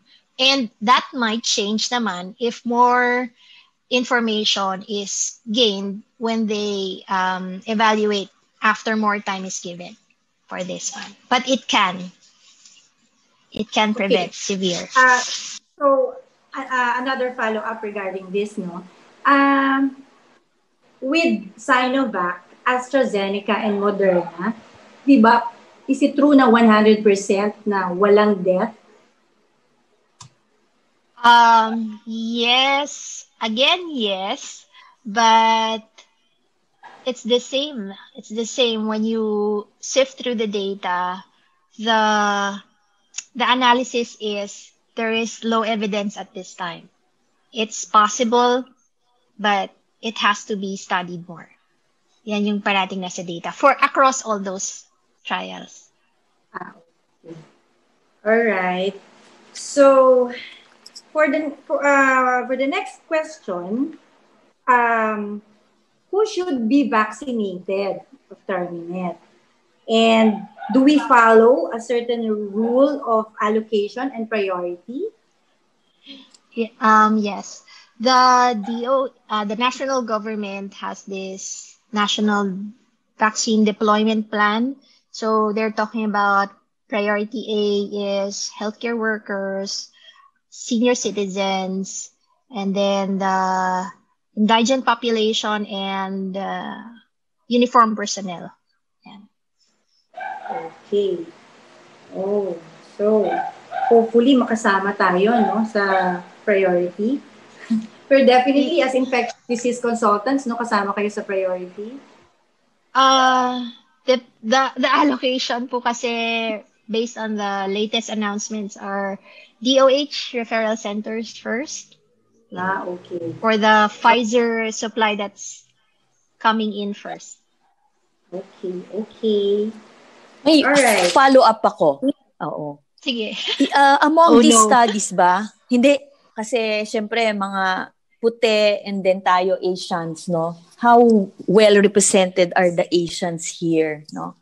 Meron bang difference yan in terms of immunogenicity, genetic the disposition? Baka lang may sub-analysis. Yeah. The Moderna data, this is the representation for communities of color. But you will see here Asians, almost just 5%. I haven't seen the statement from Astra saying from the trial sites if or how much of Asian population yung kasama dun sa study nila. But they're saying that since they're reporting general vaccine efficacy dun sa phase 3, ito na yung masusunod. Ito na yung expected, regardless of race or color. Okay. Thank you for that clarification. On that note, Minette, of the vaccines that you presented, 4 and then possibly 6, no? Okay. Yeah. Kung meron ba tayong choice, or ikaw, kung meron kang choice, or as an infectious disease, at kung may choice ba ang Pilipinas, what to receive? Ano kaya yun? Which one? Or which of them? Siguro. Okay.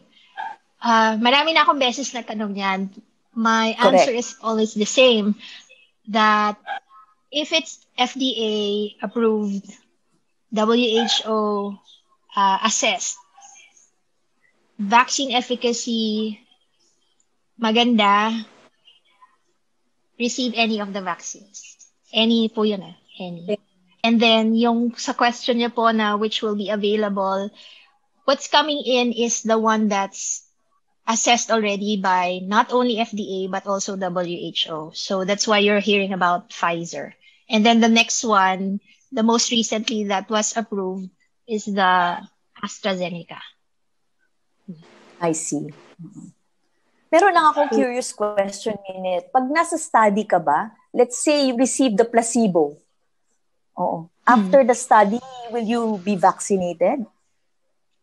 That's a process or system in the clinical trial. It requires parang, it's also a data privacy thing. So you will hear about unblinding dun sa mga clinical trials. Kapag nakita na you were randomized into the placebo group, syempre, saka ka na hihingan ulit ng consent if you want to receive the vaccine. But it requires parang another consent na pwede nang mag-release or mag-unblind ng data. Okay. So far, no? Ako, yung mga questions ko sa isip ko, Alice, nalilinawan, tsaka yung confidence kong sumagot, di ba? Sa mga nagtatanong na pasyente. Si Alice yan, may tanong yan, kasi si Alice is a pediatrician. Okay. There's another question here, can we mix vaccines? Meaning, if the first dose, ang binigay ay Moderna, yung second dose, pwede bang Pfizer? Or pwede bang parang mix and match, ganyan. Yes. Pwede ba yun? By theory, it can. And there are studies ongoing that studying this one because the current trials, hindi yun ang ginawa nila, di ba? Kasi nga, it's their vaccine. It's the company's vaccine. But theoretically, it can be done. They're looking to the effect of doing the mix and match. But so far, if you will look into the WHO document, they're not recommending, even the documents for the vaccines, they're not recommending switching brands at this time until they know what will happen. The issue of mixing and matching will be because it's a supply thing. You cannot say, di ba, kailan darating na yung next supply, baka naman pwedeng etong other mRNA vaccine kasi nga, yun yung available. But the recommendation, also nationally, the recommendation is receive both the same vaccine. Okay. So, if I miss the second dose, okay lang ba yun? Pasaway. It's as much as possible. Kasi that's why we emphasize then that they stick to the schedule because the studies are saying ito yung efficacy with the 2 doses if it's a 2-dose schedule. And you want to gain as much efficacy, diba, as possible. Now, in the real world effectiveness, mas maganda. And then, the other parang follow-up question, I think there would be, kung na-miss mo, kailan mo pwede ulit tanggapin? Yes. Okay.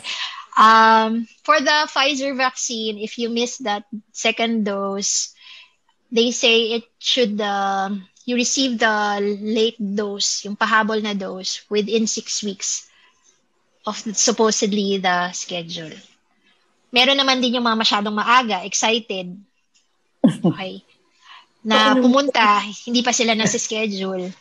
So, kung kunwari dun sa 21 or 28-day cycle, standard or general principle of vaccination is 4 days. Within 4 days of the 21-day schedule, pwede. Pwede yon.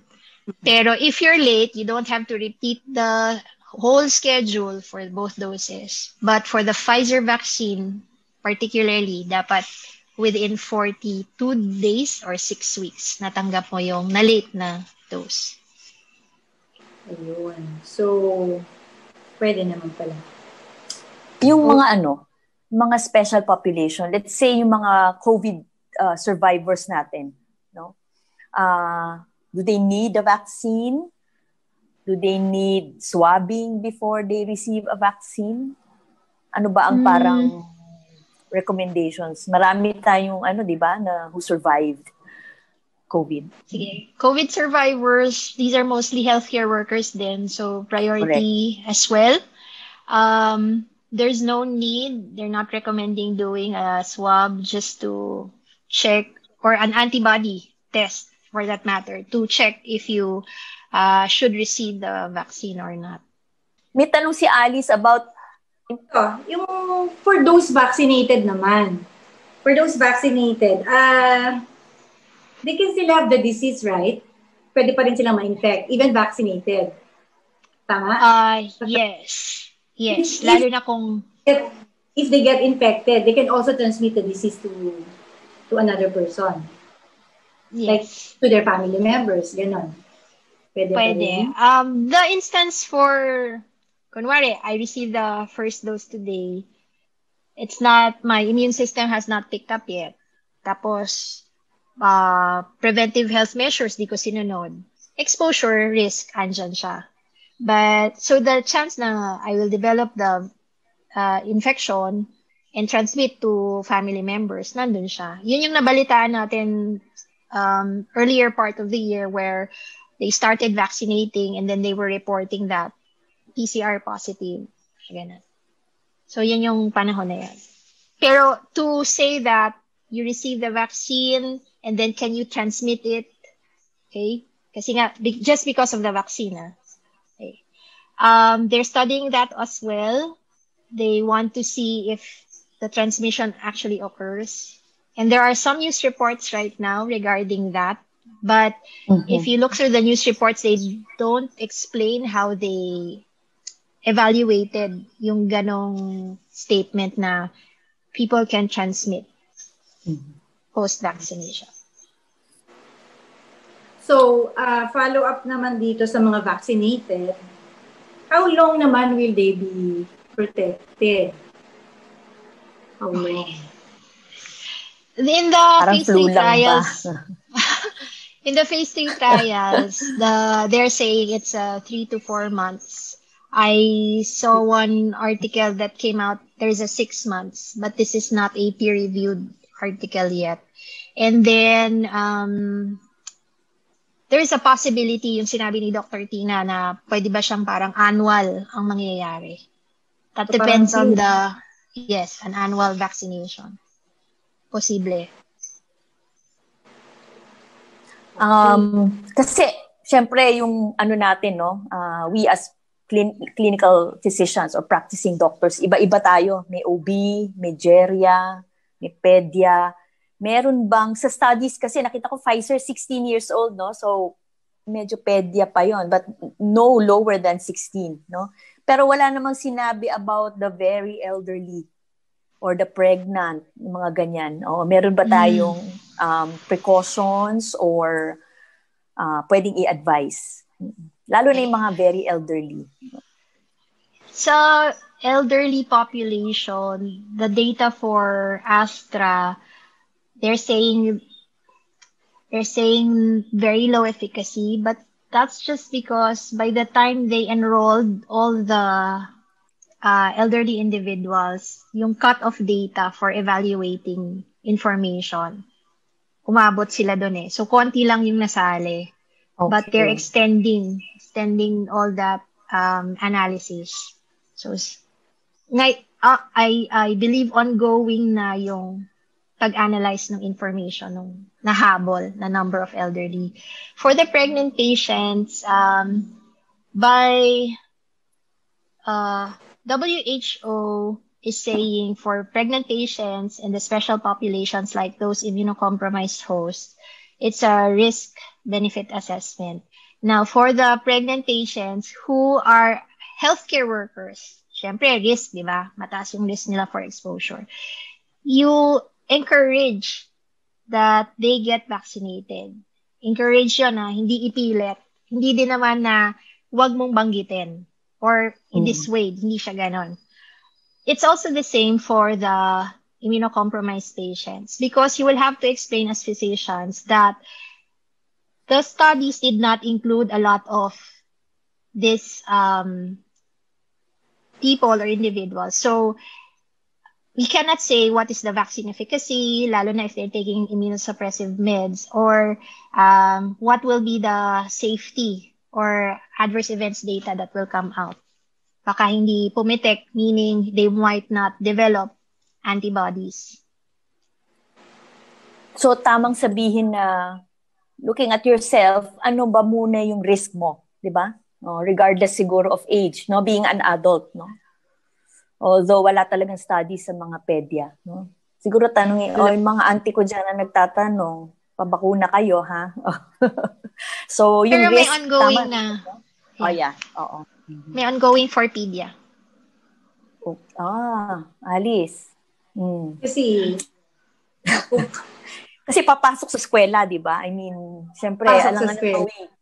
Keep them magtra-transmit din bata.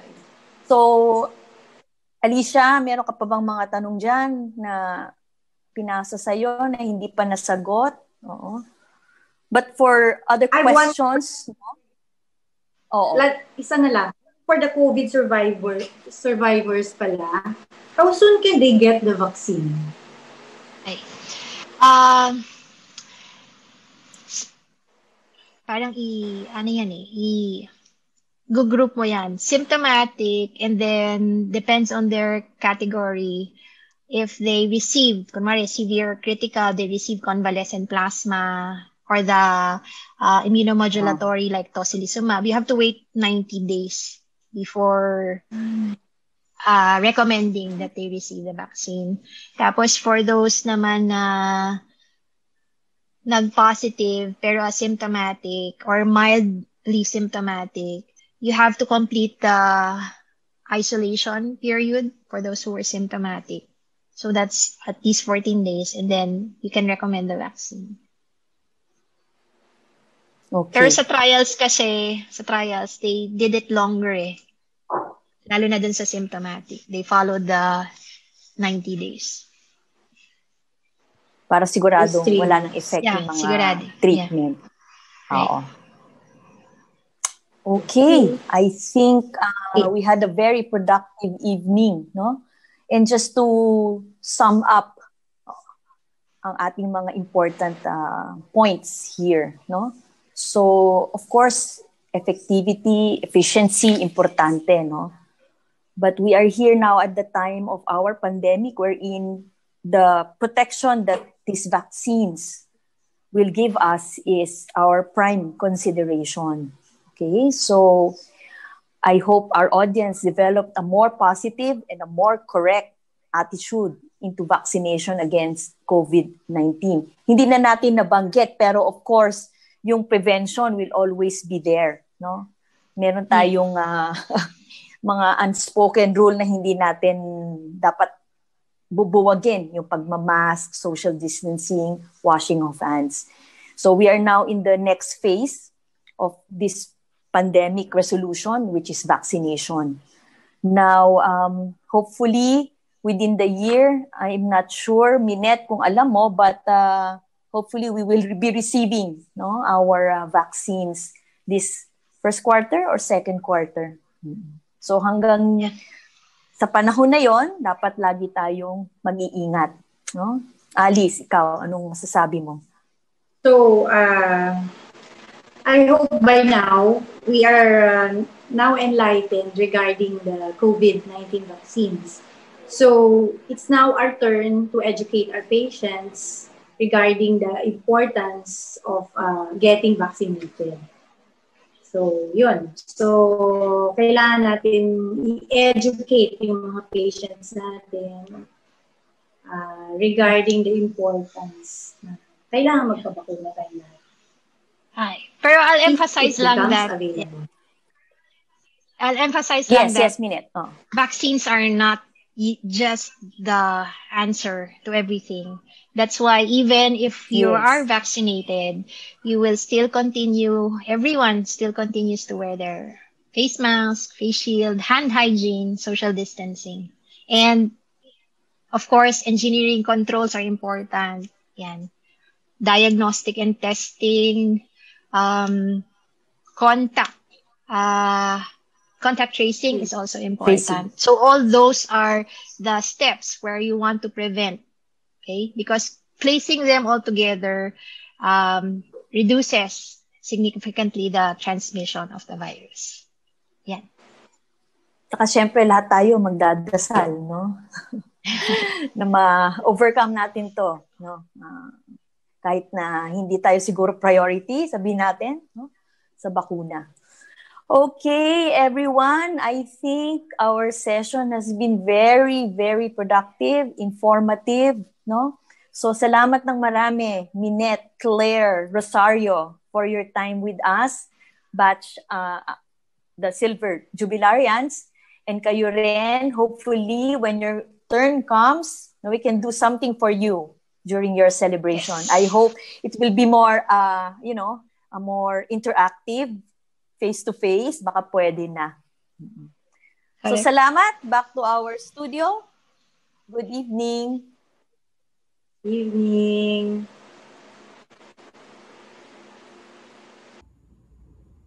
Thank you very much, Dr. Minette, Dr. Tina, and Dr. Alice, and all the participants for this lively exchange of information. I hope this session dissipated our fears and enlightened our minds regarding the issues surrounding the COVID-19 vaccine. Let us now proceed to our third and last topic, the impact of cardiovascular disease and the risk factors on fatal outcomes in patients with COVID-19. We have a cardiologist and an endocrinologist to share with us their thoughts. Dr. Simonette Christine Sawit Rodrigo is an active staff in Cardiovascular Institute of the Medical City.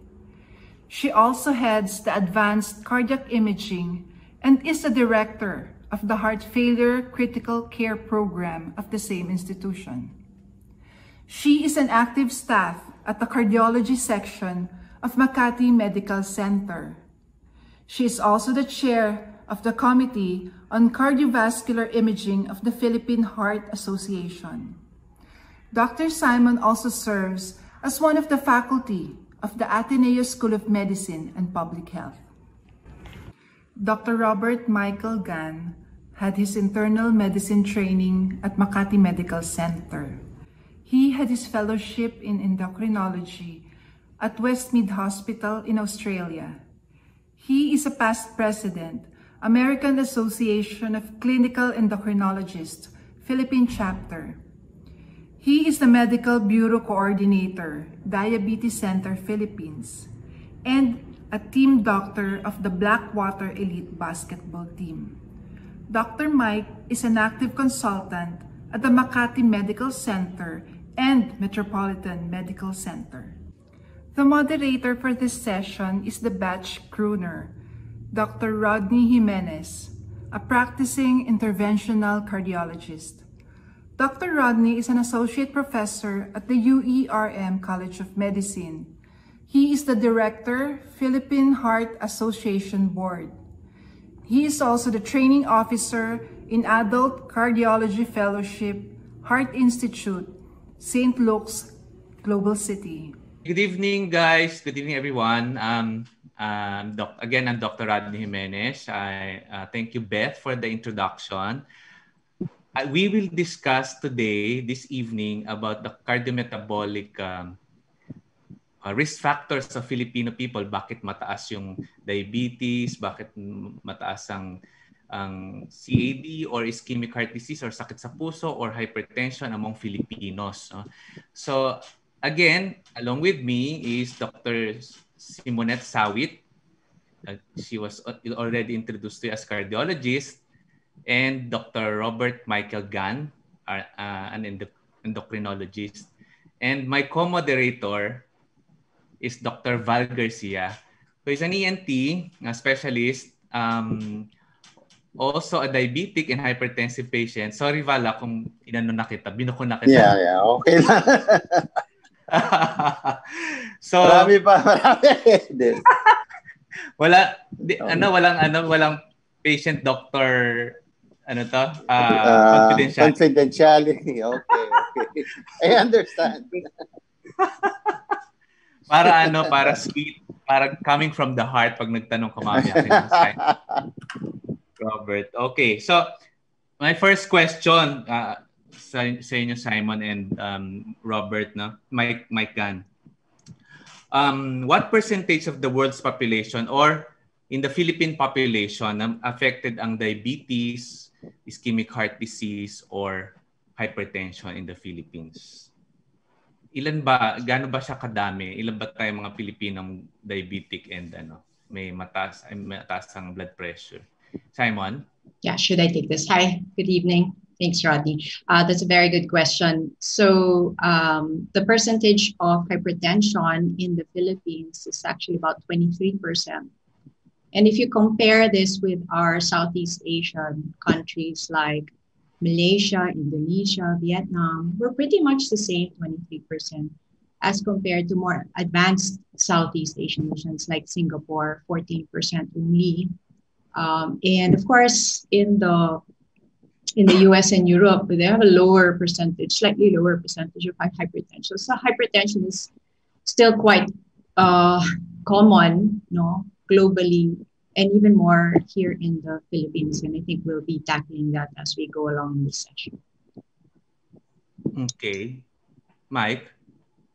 Rodney, thank you. As you know, we're having this pandemic right now, this COVID pandemic, but maybe what is the real pandemic, or they branded this as global epidemic before, but maybe we can call this pandemic because diabetes is long-term. In the world, we have right now, by the International Diabetes Federation data, the IDF, we have 463 million in the world, and they project that by 2045, it would increase by 51% to approximately 700 million. In the Western Pacific, there are around, which the Philippines is in, 163 million already. And by 2045, they project, if it doesn't improve, 212 million. In the Philippines, we have around 6.3 prevalence rate of diabetes. So that's approximately 4 million already. Quite a number. Well, parang mas mataas yung hypertension na prevalence than the diabetes, no? So, yeah, Rodney, you're correct.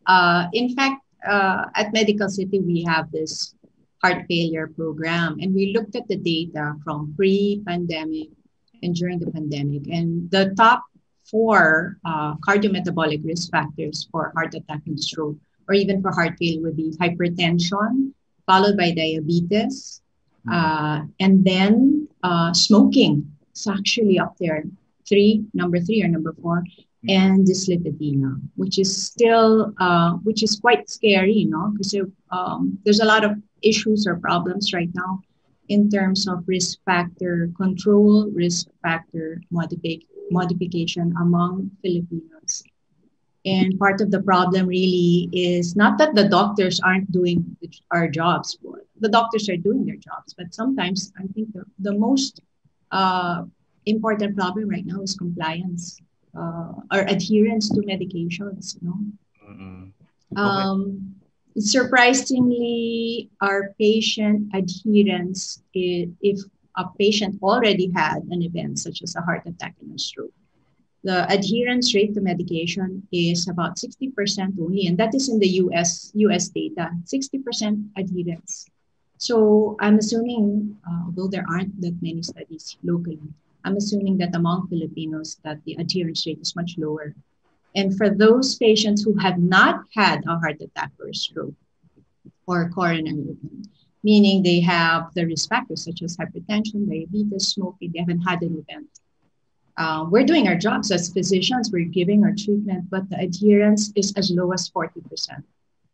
And that is why heart disease or ischemic heart disease is still the #1 killer here in the Philippines and worldwide. Nakita ko nga yun sa DOH data and sa WHO. I thought sa Philippines pneumonia yung yung mataas yung that's the number one cause of mortality in the Philippines. But na-surprise din ako na talagang hanggang ngayon ischemic heart disease kasi dapat parang COVID na siya or even before parang mataas yung pneumonia sa mga PhilHealth diagnosis, no? Pero yun pala ischemic heart disease pa rin. Val, you have a question Yes. for them? Ngayon, alam ko na I'm not alone. No? Marami palang may diabetes and high blood din. Anyway, do you think that diabetes is on the rise in the Philippines? If so, why? So for diabetes, yes. As I've said, the prevalence was around 6.3, and it's always every year it's always increasing. What's the reason for this? As you know that we have this increased urbanization and westernization in the Philippines. I'm not saying that's bad. Of course, we need the country needs to progress, but of course, when there's progress, lifestyle might be sacrificed. As you know, we right now everyone is busy. Sometimes they can't eat well. They have to resort to fast food. So, siyempre, namamadali sila. And then when they go home, they're tired. There will be a lifestyle change. Instead of exercising or doing some activities, they will resort to just sleeping or just have just watch TV and rest. And for our kids right now, I think you notice, we're already in the computer world. So instead of playing, this was even before pandemic, they don't go outside anymore. They don't play anymore. What they do is just play games in their iPad or computer, right? Even if they don't play, they just text. That's true. Okay. So there's a lifestyle change. Simon and Mike, do you have any idea kung sinabi niyo ba kanina kung mas mataas yung sa US or sa Philippines pa rin mas mataas? Kasi if you can see the mga show sa TV or sa news, 'di ba? Ang lalaki ng mga Amerikano, ang lalaki. Dito ba rin ba sa Philippines, ganun din ba tayo yung obesity tumataas din? Parang ganun din ba? And why? Bakit ganun yung natin? Bakit ganun yung itsura natin? Anyway, tayo naman mukha tayong payat, no? Rodney, that's a very good point. In fact, if you've noticed that the children right now are actually starting to get bigger than their parents. We're Filipinos and our diet is we're rice eaters kasi. And over the last 10 years, it's been quite common for us to go to buffets, eat all you can, unlimited rice. And this, this is a temptation for us, even for our kids. And then, the sugary drinks, the upsize your French fries, for example, or upsize your drink. And food is actually not expensive here. In fact, the healthy food like salad, fish, that's actually more expensive than the unhealthy food like barbecue and all our fried food and fast food. So that's going to be a problem if we don't address it. Obesity is on the rise. And even if Filipinos are mostly small built, skinny actually, but I think this is going to change if we don't start with our children. Mike, what can you say? Yes, I agree with Simon. Obesity is on the rise with the same reason: urbanization and westernization. Same reason like diabetes, less activity, more food, and sedentary lifestyle. Having said that, are you aware of any programs para hindi tayo magkaganyan? Kasi I remember a big trial. I don't know if you're familiar with the PURE trial, no? So parang it tackled or it researched on the lifestyle of people. Ano yung pinakamataas na cause ng mortality, sino sa buong mundo yung nagkakaroon ng mas mataas na mortality. And doon nakita yung mga rice eaters like the Southeast Asians, kaya daw mataas yung diabetes at hypertension because of the increase in ang tawag nito, glucose or starch na yung kinakain nila. So, meron ba tayong ongoing programs dito sa Philippines na para ma-stop na natin yung kakakain natin ng maraming rice? Are you aware of those programs? Meron ba tayong ganon, Mike? Mike, do we have? Yes. Okay. Way back, let's just say 1993, we were med students. That time, second year, we were studying our pathology, what else? Parasitology, pharmacology. Yeah. Anyway, during 1993, the group of Dr. Lito Anhua, he's the father of Philippine endocrinology, his group, the Philippine Center for Diabetes Education Foundation, brought this up to President Fidel Ramos at that time. So they signed Proclamation 213, which is declaring every fourth week as Diabetes Awareness Week. So I know you heard of several awareness week of different illnesses like Stroke Awareness Week, Goiter Awareness Week, but this Diabetes Awareness Week, every fourth week of July, fourth Sunday of July, is legal. It was signed by President Ramos. And what is this program?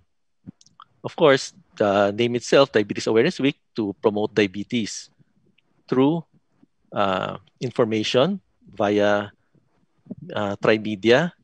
They talk about diabetes, doctors guesting in TV shows, discussing about diabetes, to eat healthy, the proper diet. And also, they also have programs tied up with different diabetes clinics in the hospitals, in the barangays, to monitor or to have mass screening of their blood sugar. And of course, it's not just taking the blood sugar, but of course, they will discuss the results and they will teach also during the consultation. And of course, there are other programs, but different societies, they have their different programs, like the Philippine Society of Endocrinology, Diabetes and Metabolism, Diabetes Philippines, and the AACE Philippines. But the main to fight diabetes is still the Diabetes Awareness Week, which they're all involved. Okay. And then, of course, Rodney, don't forget, as you and I are both in the Philippine Heart Association, PCC, and we do have programs and activities to address the number one cause or number one killer worldwide and locally, which is heart disease. We do celebrate World Heart Day. That's every September. And then, of course, every February, and the reason why I'm wearing red is we do celebrate Heart Healthy Month in February. Yeah. And during World Heart Day celebration or Healthy Heart Month in February every year, we do have some activities, if not through our college, in the different hospitals, the cardiology section, to promote healthy heart, addressing risk factors such as hypertension, diabetes, smoking, dyslipidemia, and lifestyle changes. But I think what's also more important is to go to the barangay level because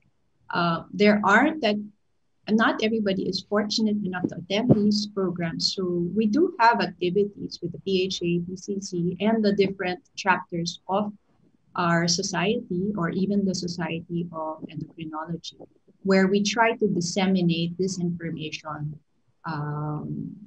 outside the city or in the barangay levels. So I think that we do have the programs there. We just have to be reminded about it.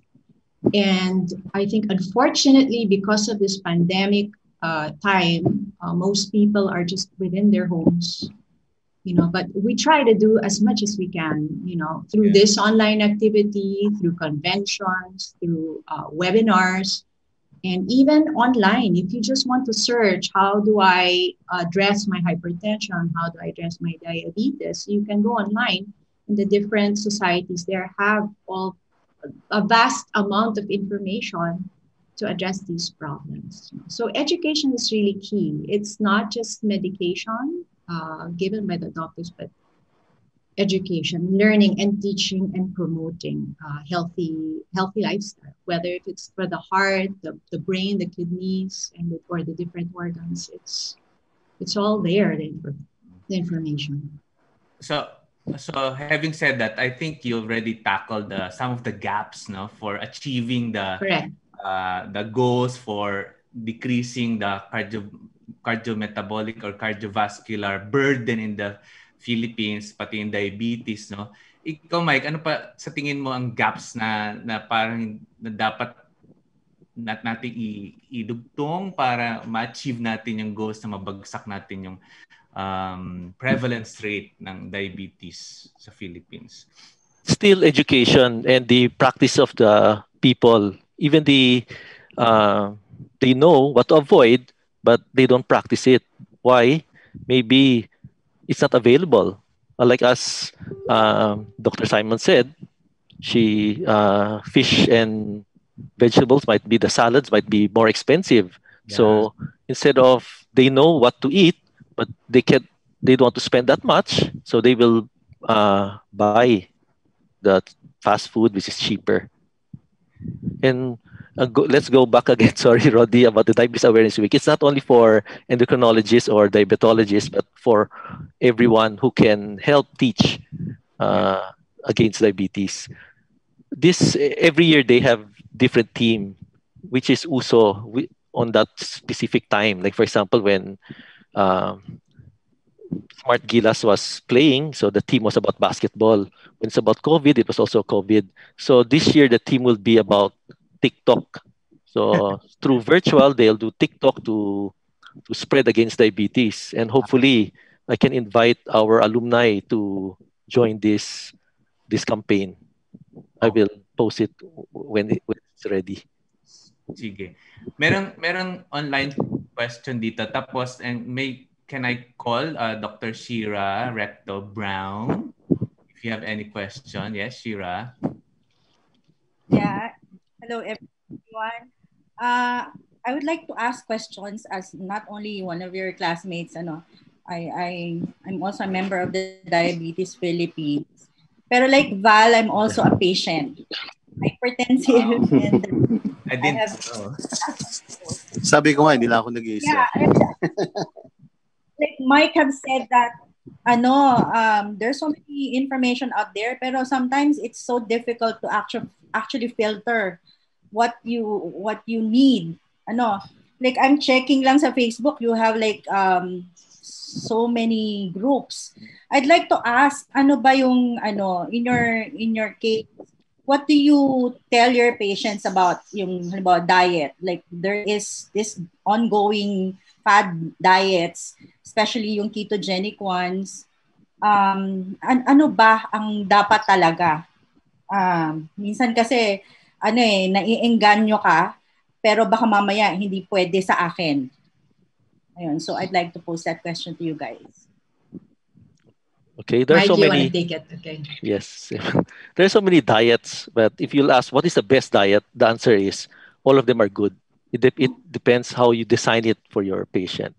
Okay, so before the ketogenic or intermittent fasting, the most common in hospital setting would be the total caloric requirement. You, based on the ideal body weight, the lifestyle, you do the computation.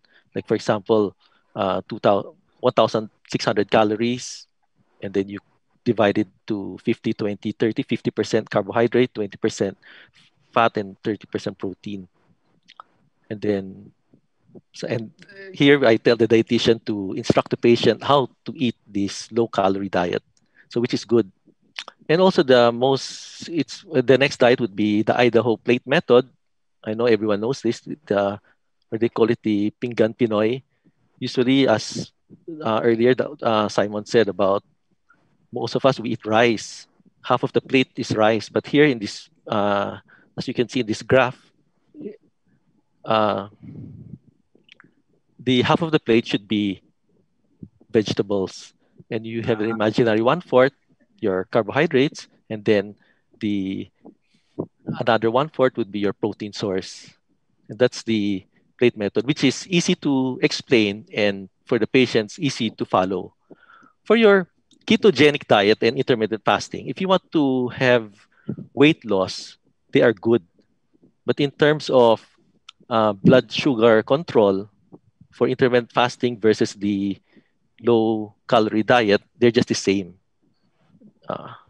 And also in terms of weight loss, low calorie diet versus intermittent fasting, more or less the same. There's one study that maybe 12%, so sorry, but 12 pounds after the end of the study was the intermittent fasting, while for the low calorie diet was approximately just 13 pounds. So more or less they're just the same. But in terms of also blood sugar control, both of them are the same. Mike, pakiulit mo nga yung yung plate graph mo na. Yeah, sorry, in this picture, the plate, as you can see, half of the plate, usually our diet is half of the plate is rice. But here, half of the plate should be vegetables. Half of the plate should be vegetables. And then the imaginary 1/4 would be your carbohydrate, like 1 cup of rice or a portion of, if your pasta. And then the other 1/4, as you can see, would be your protein source. Ikaw, Simon, paano niyo na-maintain yung figure niyo dalawa na payat kayo? To be honest, I usually tell my patients actually that they can actually eat. Honestly, a person can eat whatever they want, right? Yeah. But having said that, everything in moderation. Yeah. And this is, you can get really carried away with all the diets that are available out there. Like Shira had mentioned, so much information there, but you have to trust the site of where you get these information regarding diet. For example, if the US, then I always say American Heart Association website. Here I say Philippine Heart Association website, or the local society's website. Now, each patient because is different. So depending on what that patient needs, for example, if the patient has renal insufficiency, for example, or if the patient had just had the bypass or stents. So each patient is different. So I think the logical thing to do is to discuss this with the doctors, the cardiologists, the endocrinologist, and maybe tie up with the nutrition medicine so that you can get the right amount of calories without harming the heart, the brain, the kidneys, or the liver. For example, the ketogenic diet, that would probably be good for somebody who did not have a heart attack or stroke, ketogenic diet. And yes, people do lose weight on ketogenic diet, and some people ask me for clearance to go on ketogenic diet. And so what they do is I check their profile first, making sure that everything isn't that uncontrolled. And I allow them to do this for maybe 3 months, because all you need to do is lose the weight. When you lose the weight after 3 months, it's the maintenance phase already. So you don't really need to lose weight all the time. You have some goals. So I think it just makes sense for patients to discuss this with their doctors and nutritionists before starting on any of these fad diets. But as I said, honestly, you can eat whatever you want, everything in moderation, and depending on what illness or disease that you have to tailor fit your diet to the specific needs of your body. Yeah. Tsaka meron ni-release din yung Philippine Heart Association along with the Philippine Society of Endocrinology and Diabetes. Parang kasama yun sa statement that if you want to go into ketogenic and intermittent fasting, 1 year lang nire-recommend nila na dapat pati wala silang comorbid illness. No? So, pwede yun na pang lose ng weight. Pero ang problema din yung pag-maintain, no? Alam naman lagi silang gano'n ng diet nila. Diba? Correct. So, correct. Yeah. I mean, hand in hand with diet, Rodney is also exercise. We can't just do diet and take medications. You have to exercise, and you don't need to have washboard abs or like a really fit body. You just need to exercise 30 minutes a day, and that exercise entails brisk walking for 30 minutes every day if you can, or most days during the week, and it's free. So that's all we need. Now, for the younger folks, if they want to look, syempre, they're after the look now, then they can go to the gym and do whatever they want. But those with the older folks with diabetes, hypertension, and all these comorbidities have to take it easy. Diba? But 30 minutes of walking a day is all you need, or at least 4 times a week. That's all you need really for a healthy heart. Actually sa American Heart Association nga, 'di ba, parang ang sabi lang just move. Galaw ka lang para galaw ka lang ng galaw, no? So, para hindi na kailangan maging stricto on the time, parang ganun, parang binabaan nila yung pagka-strict nila. So, ayun. And then, do you think part of the gaps ng achieving these goals would be the doctors also, kasi hindi sila masyadong marunong mag-educate, and actually hindi nila alam kung paano educate yung mga tao, and minsan pagka sinabi nila na that this medication should be given indefinitely or lifetime, parang do you think part tayo ng mga to blame? I'd like to answer that. Well, firstly, not everything is addressed with a pill. Diba? So lifestyle changes. I mean, common sense. I think the biggest gap right now really is the adherence to medication, adherence to diet. It's really adherence to what the doctor prescribed. No? Because, for example, for us cardiologists, our patients are taking probably 8 to 10 to 12 pills a day.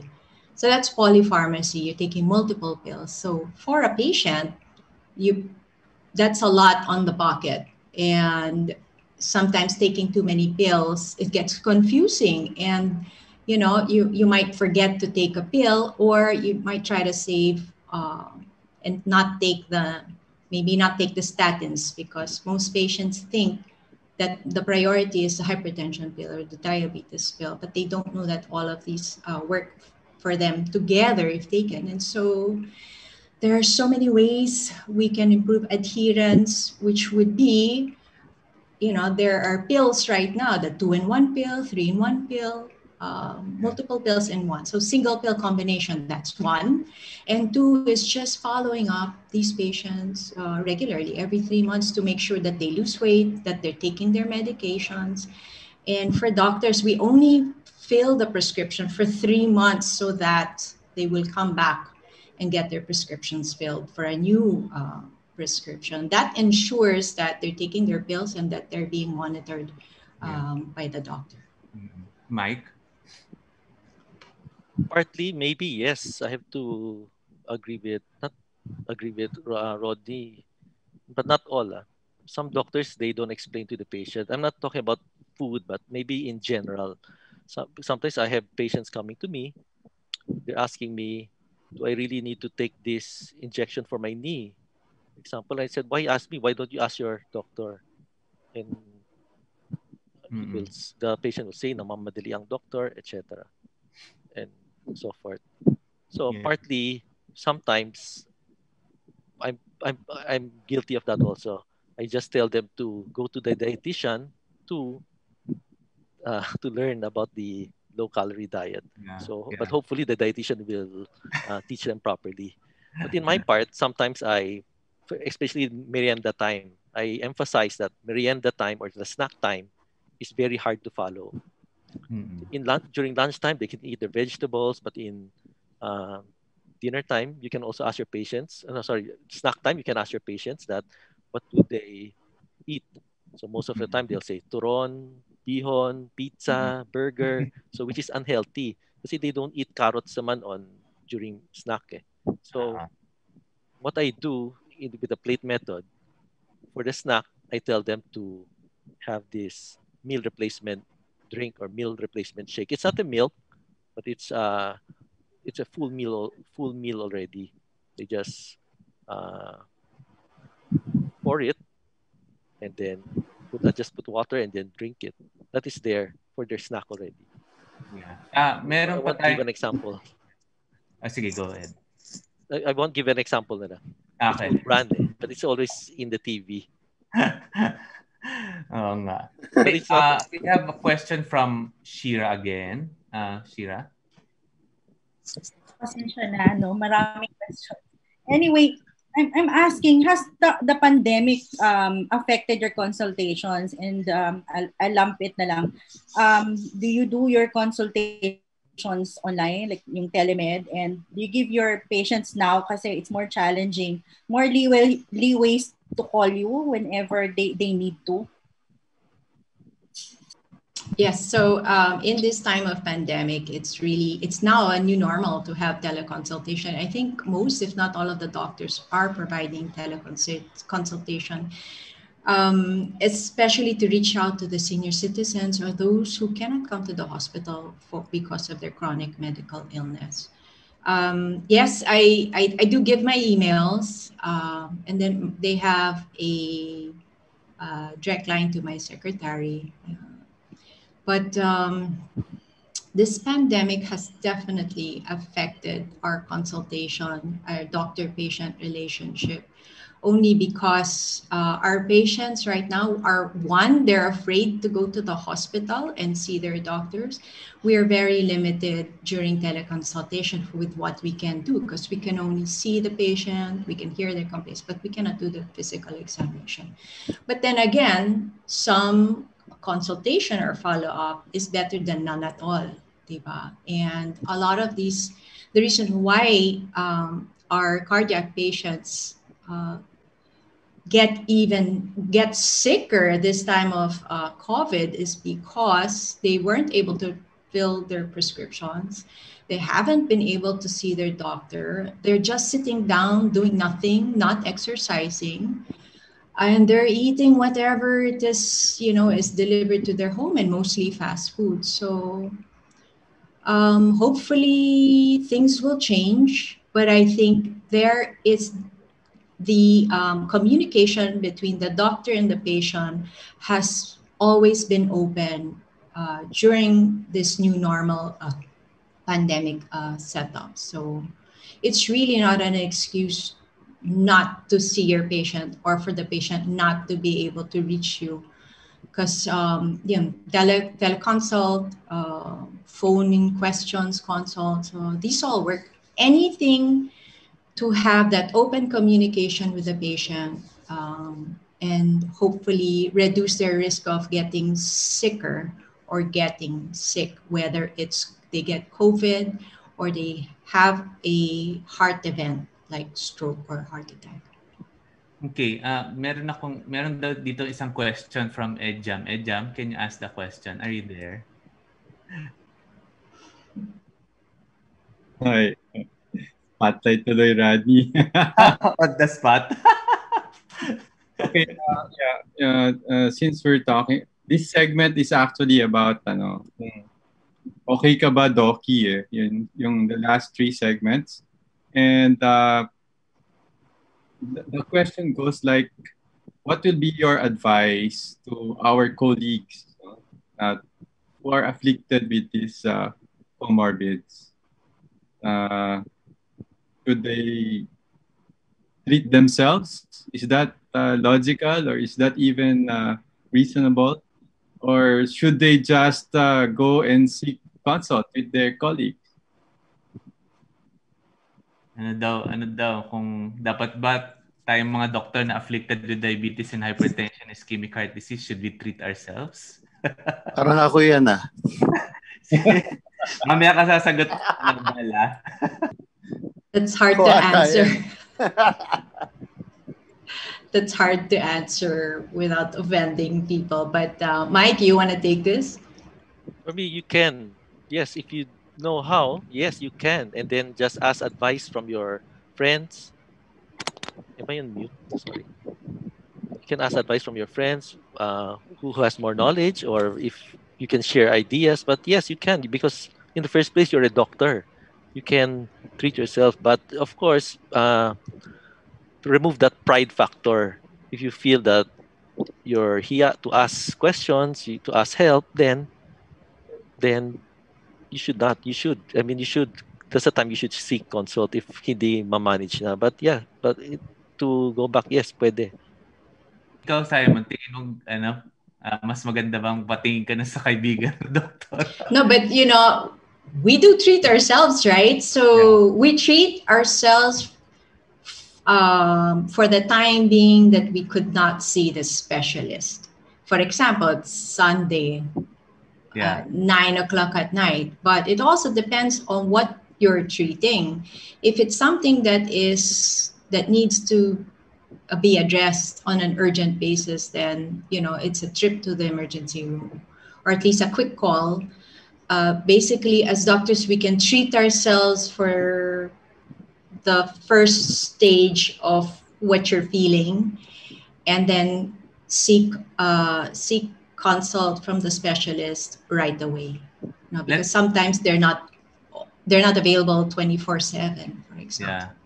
So let's ask Val, since you're a doctor and patient also, what do you think? Actually, naisip ko nga, maswerte pa yung iba eh. Kasi 8 lang iniinom eh. Bakit ilan? Ako ilan? Ha? Gusto mo bang bilangin ko? Name all the classes of the antihypertensive. Probably I have. Ganun marami. Anyway, well, I guess pwede naman, no? And but if I have questions, usually I ask my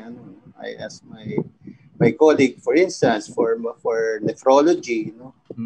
Usually tatanong ko yung syempre hindi ko naman alam yan. Kaya nga, ayan, tinatanong ko, no? And talagang nagko-consult ako regarding doon. Pero yung doon sa may diabetes, minsan yes, kung may problema, why not? Pero ang problema kasi is compliance with the diet. Yeah. Yun ang mahirap eh. Yung willpower. So, diba? so Val, I'll ask a question. What was your merienda earlier? Wag mo nang tanongin, guilty talaga. Ay, Val, di ba nagka-COVID ka rin? Tama ba? Yeah, oo. Sorry lahat nga, nandyan lahat. So do you want to ask them about COVID and your risk factors? Yeah, yun na nga eh. As a COVID survivor, I would like to ask, why are the people with diabetes vulnerable to COVID? No? Not only diabetes, siguro hypertension. Also, not also diabetic, especially those with hypertension or heart problems, and also probably those with chronic kidney diseases. Yes. Sige. Simon? Yeah, okay. So, that's a good question. But to tell you the truth, I am looking at data for the COVID patients. And yes, hypertension, diabetes, smoking, dyslipidemia. And I think what makes, it's not just because of the COVID, but they are, because of the multiple risk factors, you're already at risk for a CV event, heart attack and stroke. Your immune system is also very low. So it makes you really prone to not just COVID, but pneumonia. I mean, before this COVID happened, our diabetic patients, right? Our diabetic patients na elderly were prone to develop pneumonia. And that's why we required vaccines, flu shots, pneumonia shots, no? I think it's pretty much, I think the profile of patients with COVID and the profile of patients pre-COVID are almost the same in terms of risk factors. So I'm not really sure if we can entirely say that if you have diabetes, you're prone because of the diabetes per se, but it's a play of multiple factors, because COVID does affect the young. No, we see the young patients affected by COVID, they don't have diabetes or hypertension. So maybe it's the immune system also that plays a really big factor in developing COVID. So obviously, if you have chronic kidney disease or diabetes, your immune system isn't exactly normal. It makes you prone to develop any kind of infection. Mike? Yes, as Simon said, most people with diabetes, they have low immune system, so they can easily get infected, not only just with COVID, but any other infection. So with COVID and diabetes, they are a dangerous combination. One can worsen the other. So if you have high sugar, the infection doesn't heal fast, doesn't get cured. While you have the infection, the sugar tends to get higher, even diabolically high. So, and also not only people with diabetes, just plain high blood sugar. It's a marker of stress and inflammation that can contribute to adverse metabolic response to infection. And of course, also, you have your stress, which is there, which can release the counter-regulatory hormones like your cortisol, your glucagon, that will elevate the blood sugar. Tsaka ang data, no, pagka diabetic ka and hypertensive and with ischemic heart disease, it's not actually yung being mas prone ka magkaroon ng COVID no? It's actually mas prone ka maging severe yung COVID mo, no? Yung magiging yung severity mo mas taas pagka mas hypertensive ka and diabetic and with ischemic heart disease. So ang lucky ni Val, no? Parang na-survive ni Val. Galing Val. Congratulations. Oo nga eh. Hindi, actually meron pa kasi ako mga ibang ginagawa eh. Like for instance, I usually do nasal douche. Ever since, no? Since before the pandemic, I've been doing nasal washing twice a day at least, at the most 3 times, 4 times, no? And probably that's a bit helpful for me. Kaya I had very mild symptoms during the time I had COVID. Kasi controlled naman yung ano mo, no? Val, controlled yung sugar mo at that time. And your... It's a bit high konti noon that time. It was 6 point something yung ano ko. Oh, okay. 6.7 ata, I think. Konti lang naman. Meron ba tayong, Simon and Mike, about study on mga effect ng vaccine or effect ng diabetes or hypertension or CAD sa vaccine na ibibigay ngayon? Meron bang, do you know any data on that? Well, curious lang ko. Alam ba natin, alam na ba kung ano yung dahilan? Kung ano nangyayari? Oo nga eh. With regards to COVID. Is there a parang, ano bang tawag doon? Ano bang tawag doon? May association. Alam ka kung mas pangit ba yun? I'm not sure I came across any data on that. Just that if you're allergic to a certain component of the vaccine, I think that's the only reason why you should worry about getting any vaccine, for example. Yeah. I mean, all of us, we've had our flu shots, right? And when you get the flu shot, your arm hurts, you feel bad, you know. And it's worse when you have some kind of allergic component to part of the, what is this? I forget the component, but if you're allergic to a specific component of that vaccine, then that vaccine may not be for you, or you can still receive vaccine, especially if you're a high-risk patient, but with standby meds for in case you get an allergic reaction. Because what if you do not get the reaction? you want to have some kind of protection from COVID because we really don't know the long-term consequences of this COVID. And I tell you,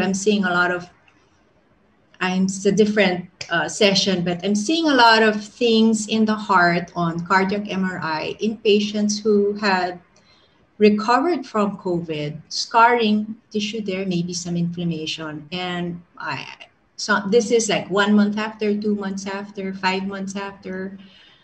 Some have findings and some don't. And then some are completely asymptomatic and some have symptoms of heart failure and cardiac arrhythmia. So we really don't know the long-term effects. So we want some kind of protection. So if you can lessen your reaction to the vaccine in terms of anaphylaxis, the vaccine would actually provide some protection versus no protection at all, because it's really scary. We don't know what our hearts will look like 1 year after COVID. And this is our 1 year, right? Yeah. So there's a lot of studies looking at the heart and the long-term effects of COVID, but we still have to wait and find out what's going on. But they are seeing something there. Not to scare you, Val, but syempre, we have to be aware of this. And, if we're educated on this, then we can pick up the symptoms right away, or screen patients and identify those who may potentially have some risk and adjust these risks. Thank you, Simon. Anyway, we're almost into 1 hour already. So, any last message? Yeah. I'll just Go add ahead, for Val about diabetes and vaccine. Of course, patient with diabetes, we strongly encourage to get the corona vaccine because, as we mentioned earlier, they're vulnerable to developing severe illnesses. So, you mentioned about data for COVID vaccine and diabetes. It's still new, so we still don't have it yet. So we're waiting for that. So, but for Val or patient with diabetes, just a reminder, not only for COVID vaccine, but any vaccine. So once we give the vaccine, inject them, the body will elicit an immune response. But this is nothing to worry. Okay, so because the body is just reacting to the vaccine. It's new to you kasi. It's foreign. And then, so the body needs energy to produce this immune response. So there will be release of your counter-regulatory hormones, glucagon, cortisol, etc. So you will expect at least there's a transient rise in your blood sugar. But nothing to alarm. Don't increase your don't increase your insulin requirement or tablets. medications. Yeah, just watch out lang. Monitor closely. But I'm not sure if it will happen with this COVID vaccine. We're into 1 hour already. So may I ask Simon and Mike to give their last message for the Filipino people with regard to cardiovascular risk factors. Simon? Okay, ladies first. All right. Since it is February month and it's Healthy Heart Month, I would like to say that my takeaway would be to rethink our risk factors, and if we have high blood or if we don't have high blood, in other words, get our blood pressure at 120/80, get our sugars or fasting blood sugar less than 100. Let's get our cholesterol levels under control, and let's be adherent to our medications and follow up with our doctors to prevent to reduce our chance of getting a heart attack or a stroke. Thank you, Simon. Mike? Okay, since it's our COVID pandemic, also as I mentioned earlier, this could be a diabetic pandemic also. So we encourage people to stay home, do social distancing. So when they're staying home, it's not just TV, Netflix, but exercise, and also to control your blood sugar, have a good healthy diet, and then of course see your doctor and take your medications regularly. Sige, ikaw Val, as a patient, parang and doctor, you have a message for Actually, also as an ENT. Yeah, okay. Most of my actually one of the neglected symptom is anosmia or probably dysgeusia or any derangement of taste, no? That's one the most important what they call this symptom that we need to look at whenever we attend patients, especially those with suspicious is suspicious for COVID. Okay. Thank you very That's much. all. Okay, thank you. Once again, I'd like to thank Dr. Simon Sawit, Dr. Mike Gan, and Dr. Val Garcia, and our classmates also who asked questions, Ejam and Shira. Thank you very much. This has been an engaging discussion with regard to cardiovascular risk factors for the Filipino people. So once again, good night, everyone. Stay safe. Finally, thank you to all of you who joined us tonight. I hope you can join us again on February 24 for our second webisode. I now formally close the first session of our 9th UERM Medical Alumni Association Annual Convention. Good evening and thank you once again. Tune again next week, February 24 at 6 p.m. for the episode Caring for Doki, to be chaired by Dr. Alan Anthony Alegre. Make Usapang Buhay Doktor a webcast series, your 6 o'clock habit. Thank you to our virtual host provider, Dr. Carl Balita Review Center's Virtual Interactions, Events, and Conferences, or CBRC Vice. See you again next week.